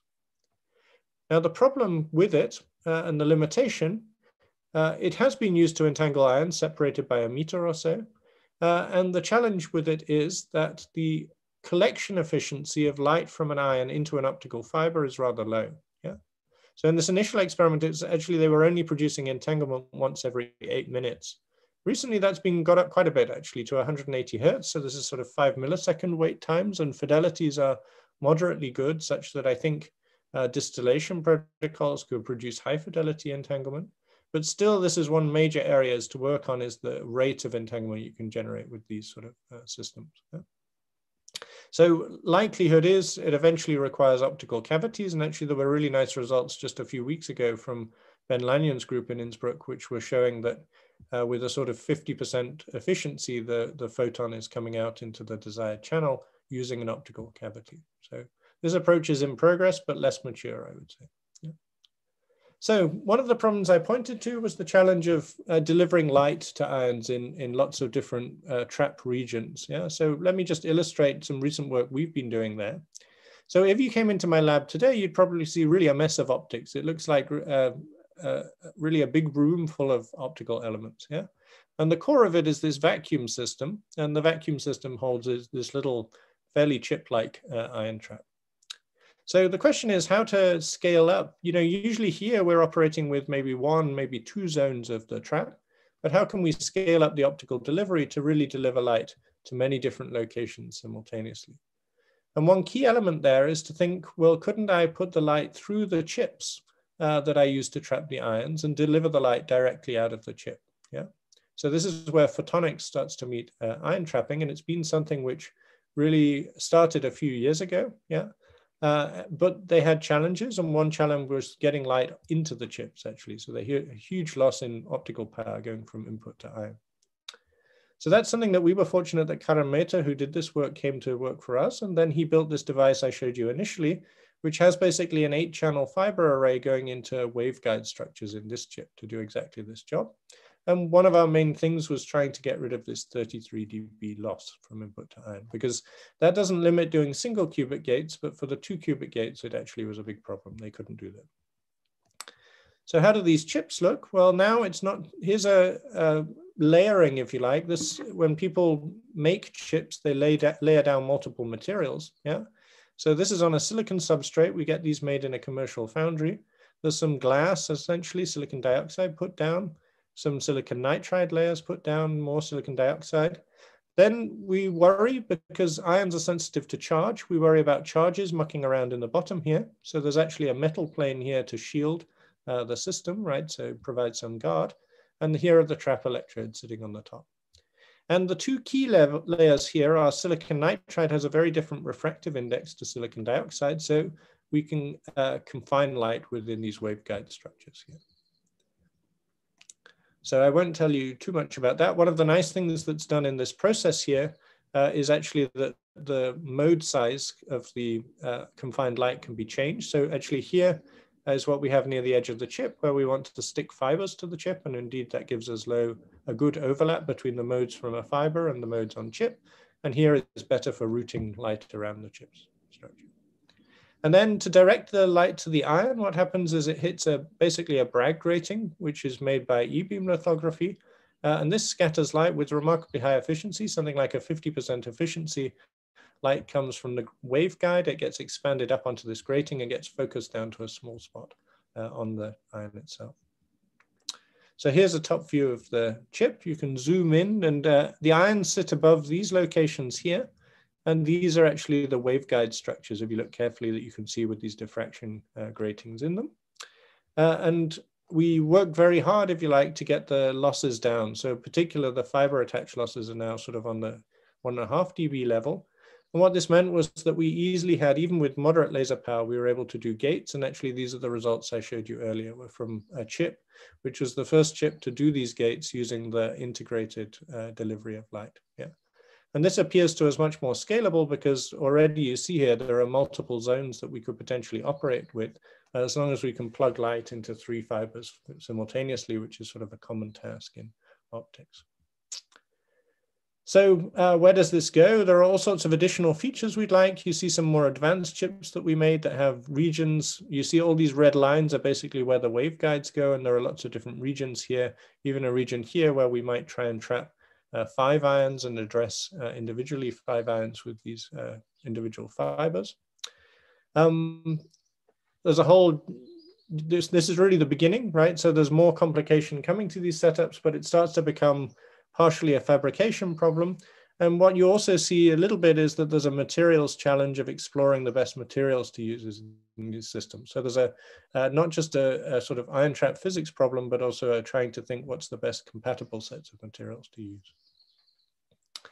So how much more time do I have? Not too much longer. Let me say something in the last 5 minutes about maybe a slightly different approach, okay? So one of the challenges we have, I think, in ion traps is, I would say, is the use of this RF trapping. And so you can see these beautiful pictures, and these pictures come from ions which are trapped at the 0 of this RF electric field. But that can only be a one-dimensional 0. Again, that comes from Laplace's equation, right? So if you start to go into 2 dimensions with these RF traps, you start to have driven RF motion, which then causes problems in the interaction with the laser, in the sense that, or it can produce fluctuations, yeah, and it also actually produces slightly unstable behavior of the ions. So it looks to me like we're not going to 1,000,000 this way. And RF has a few other problems, yeah. So one thing is that the radio frequency potential is somehow a different potential to what you generate from your electrodes to produce static potentials. And in particular, electric fields in the lab can change, or in your electrode structure can change. And that will move the static potential relative to the radio frequency potential and change things like how much RF motion you have, which changes the interaction with the laser. Yeah. So there's always a problem, and you will find in our labs, we're always doing micromotion compensation, trying to overlap these two essentially. As referred to earlier, there's a problem of, well, actually a slightly different problem. One problem is that if you have to put radio frequency voltages on chips, then the chips get hot. And just to give you an impression of that, here's a heat map of Sandia National Labs looking at actually a particularly bad chip of theirs, but looking thermally at it because they're worried about the fact it heats up. Yeah.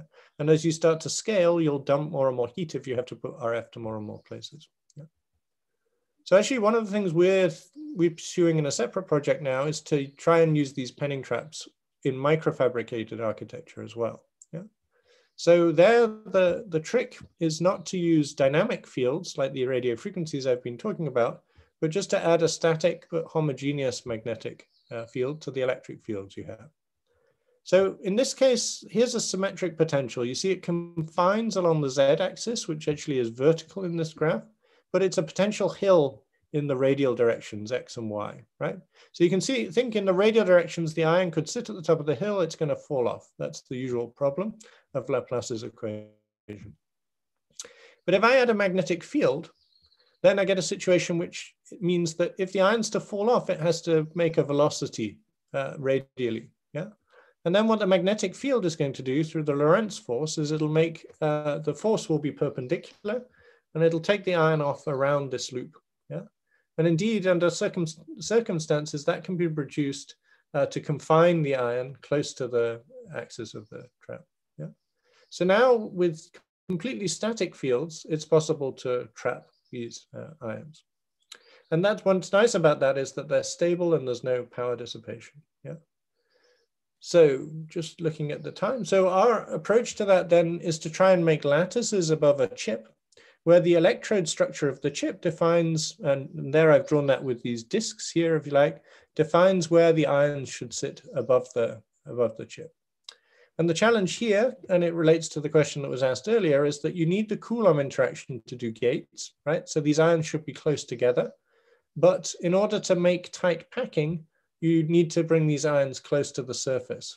Yeah, and as you go closer to the surface, there's a noise problem there.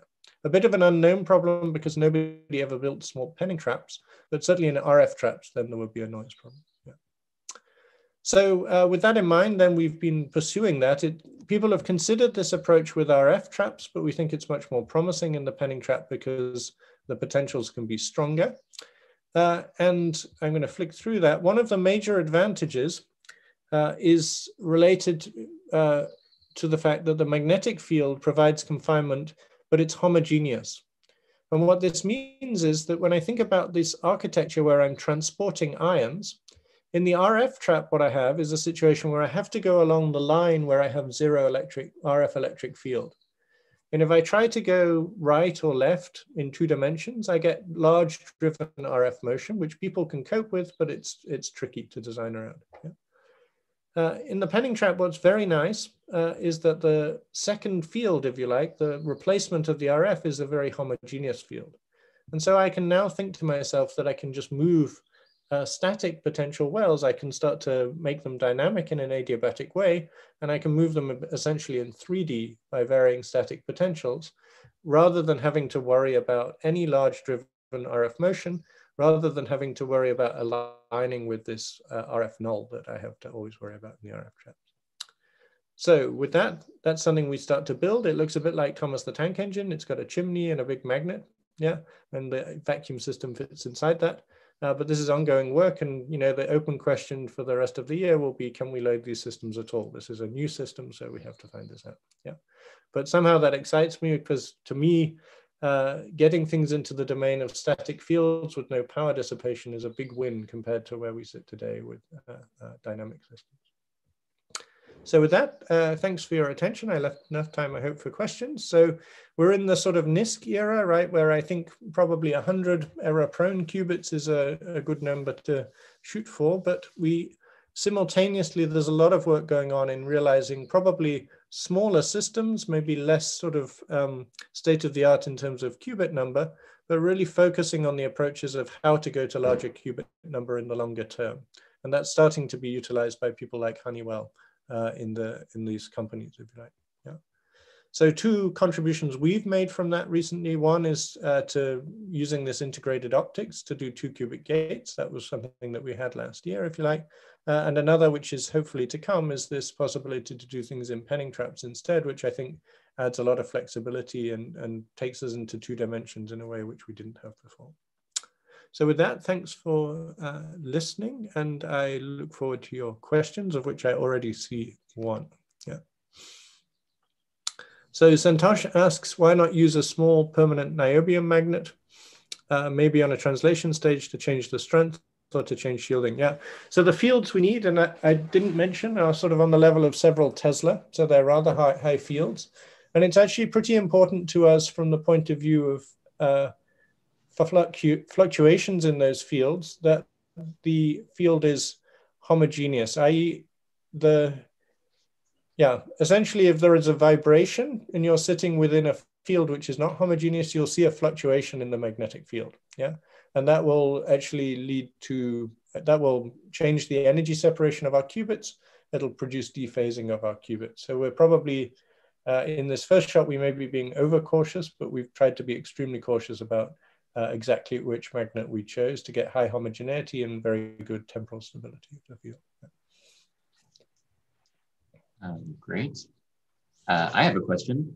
Are you aware of any work that's trying to interface trapped ion qubits with other varieties of qubits? Yeah, I mean, yes. So there were certainly considerations of this. The optical entanglement is one way in which people did examine this at the time. I think people tried to create entanglement, maybe they did, between like quantum dots and trapped ions in this probabilistic way. It didn't really solve any of our sort of scaling challenges, I would say, because in a sense, you still had the problem that the ion photon coupling was the limit, sort of thing, yeah? Then in more recent years, people more from the point of view of just examining interactions have started to play around with Rydberg atoms and other types of atoms near ions. And I think that's something that could happen, but you have to bear in mind that there's this RF electric field, and Rydberg and things are somewhat sensitive to RF electric fields. And then thirdly, people have thought about and maybe are returning to possibilities to interface ions with superconducting circuits, for instance. And I can just tell you my thoughts on that were that I did the calculation, and the Rabi rates don't look too bad. It's sort of 10 kilohertz or something like that I could see for the coupling. But the problem is that the frequencies are very different. So when I'm talking about that coupling, it's between the motion of the ion and the superconducting microwaves. And then you have a problem that the motion is at a megahertz and the superconductor is at several gigahertz typically, yeah? And it's not totally easy to solve that problem to the extent that you're prepared to build a dill fridge in order to find out about it.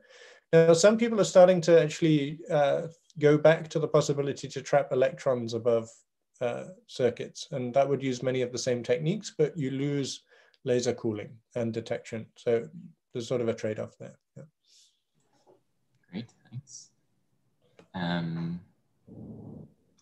Okay. I have one more question that I'm personally curious about. I work in like more with more solid state quantum systems, and we use simulation tools like COMSOL or HFSS to simulate our systems. And I was wondering, what are the common simulation techniques in trapped ion? Yeah, so I think it's not so much simulating the trapped ion itself. Yeah, the trapped ion, we probably do usual things, Python libraries with quantum stuff, yeah. So for the trap design, we are certainly using, we in our group are using COMSOL, and then there are other sort of boundary element methods that are a bit more efficient sort of thing for doing some of these simulations. That's mainly electrostatics and not electrodynamics. Then we also are doing simulations now for the waveguides and delivery of optics and design of optical fields. And that uses a slightly different package, and Lumerical, I think, gets used there along with COMSOL and things like that, yeah. So these are probably the standard packages that we're using for simulation, I think, yeah, of our system, yeah. Well, thank you very much. Okay, now we have some questions in the... Oh, good, okay. What are gate fidelities in ion trap qubits? Is optimizing readout a bigger issue than optimizing gate operation? So I think, like, certainly readout in our setup, well, so yeah, I'll just give you a list, okay? So we think we can do optical pumping with better than 1 part in 10 to the, or roughly 1 part in 10 to the 5 error. We think we can do single qubit gates. Oh, then the detection, I think it's not difficult to realize 1 part in 10 to the 4. Single qubit gates, if the system is tuned up, 1 part in 10 to the 4 is totally doable, yeah. But you can slip from that in various ways. 2 qubit gates, the best that was ever done was 6 parts in 10 to the 4, and more typically I would say we're running around 1% error. So you can see there's a difference between best performance and reliable.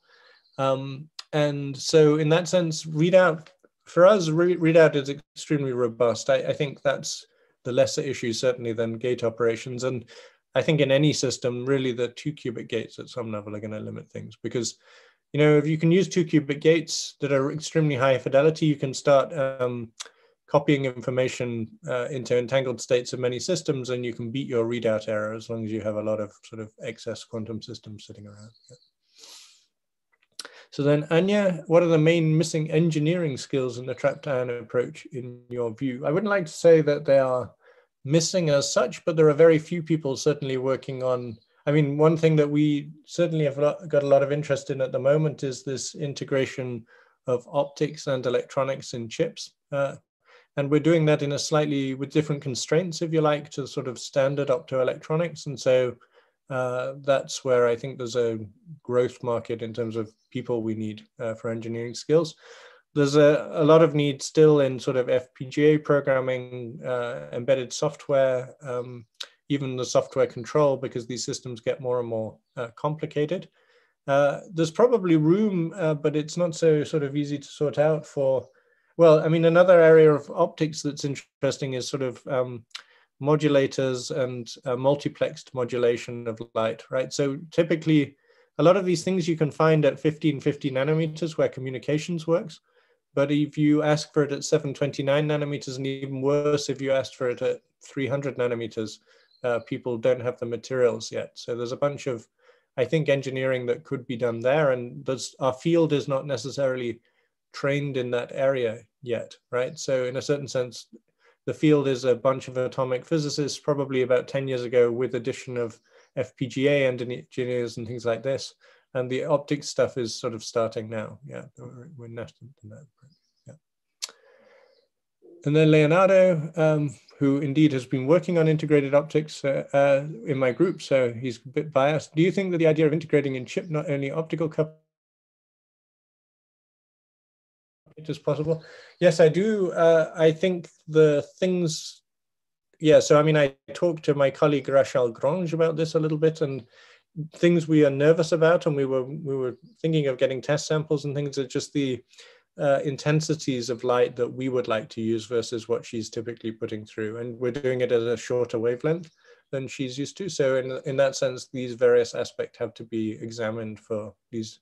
Any new technology, when you do it at a new wavelength, you have to examine it, and you have to look for new materials, for instance, which I think you're doing at the moment. Great, thank you.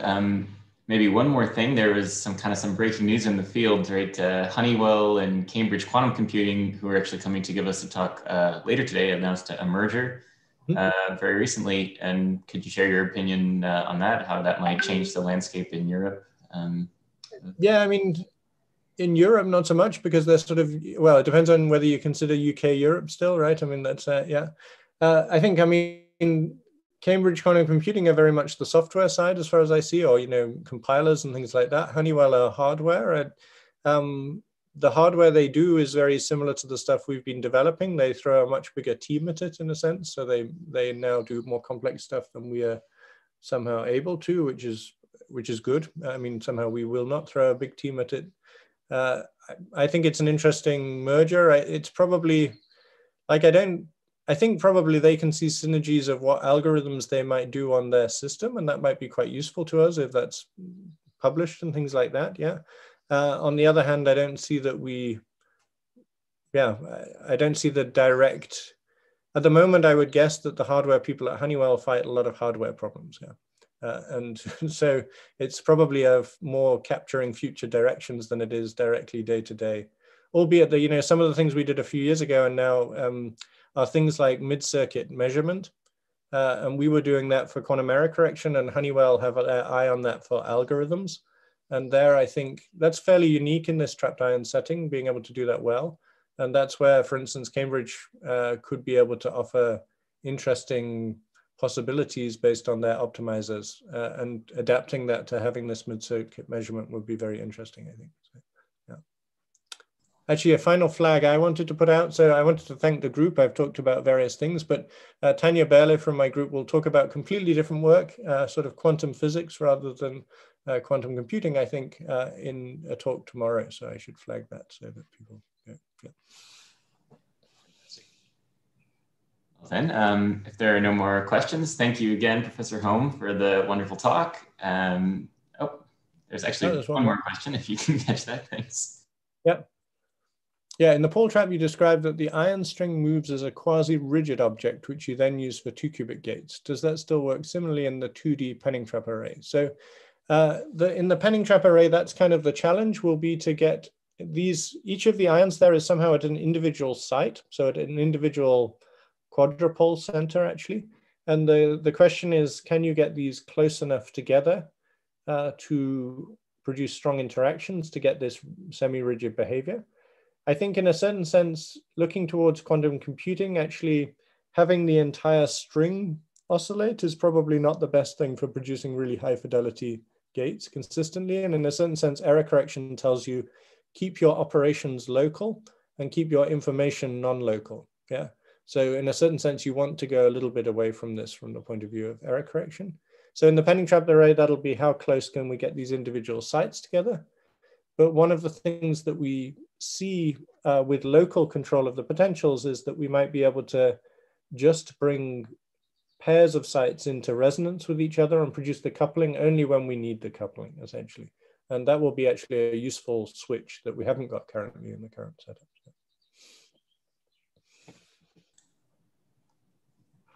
All right, fantastic. Okay, so yeah, now I suppose we're reaching our kind of desired time to break for lunch. So thanks again. We really appreciate you sharing your expertise. And yeah, thank you. It was a pleasure. Yeah. And thanks for all the great questions. Exactly. And to the members of the conference, we'll see you back after lunch. For those of you in the Qiskit session, we'll be back on Gather at 1400, so 2 o'clock. And for everyone else, we'll be back on this stream with talks with both Cambridge Quantum Computing and IQM at 4:15. So see you all then.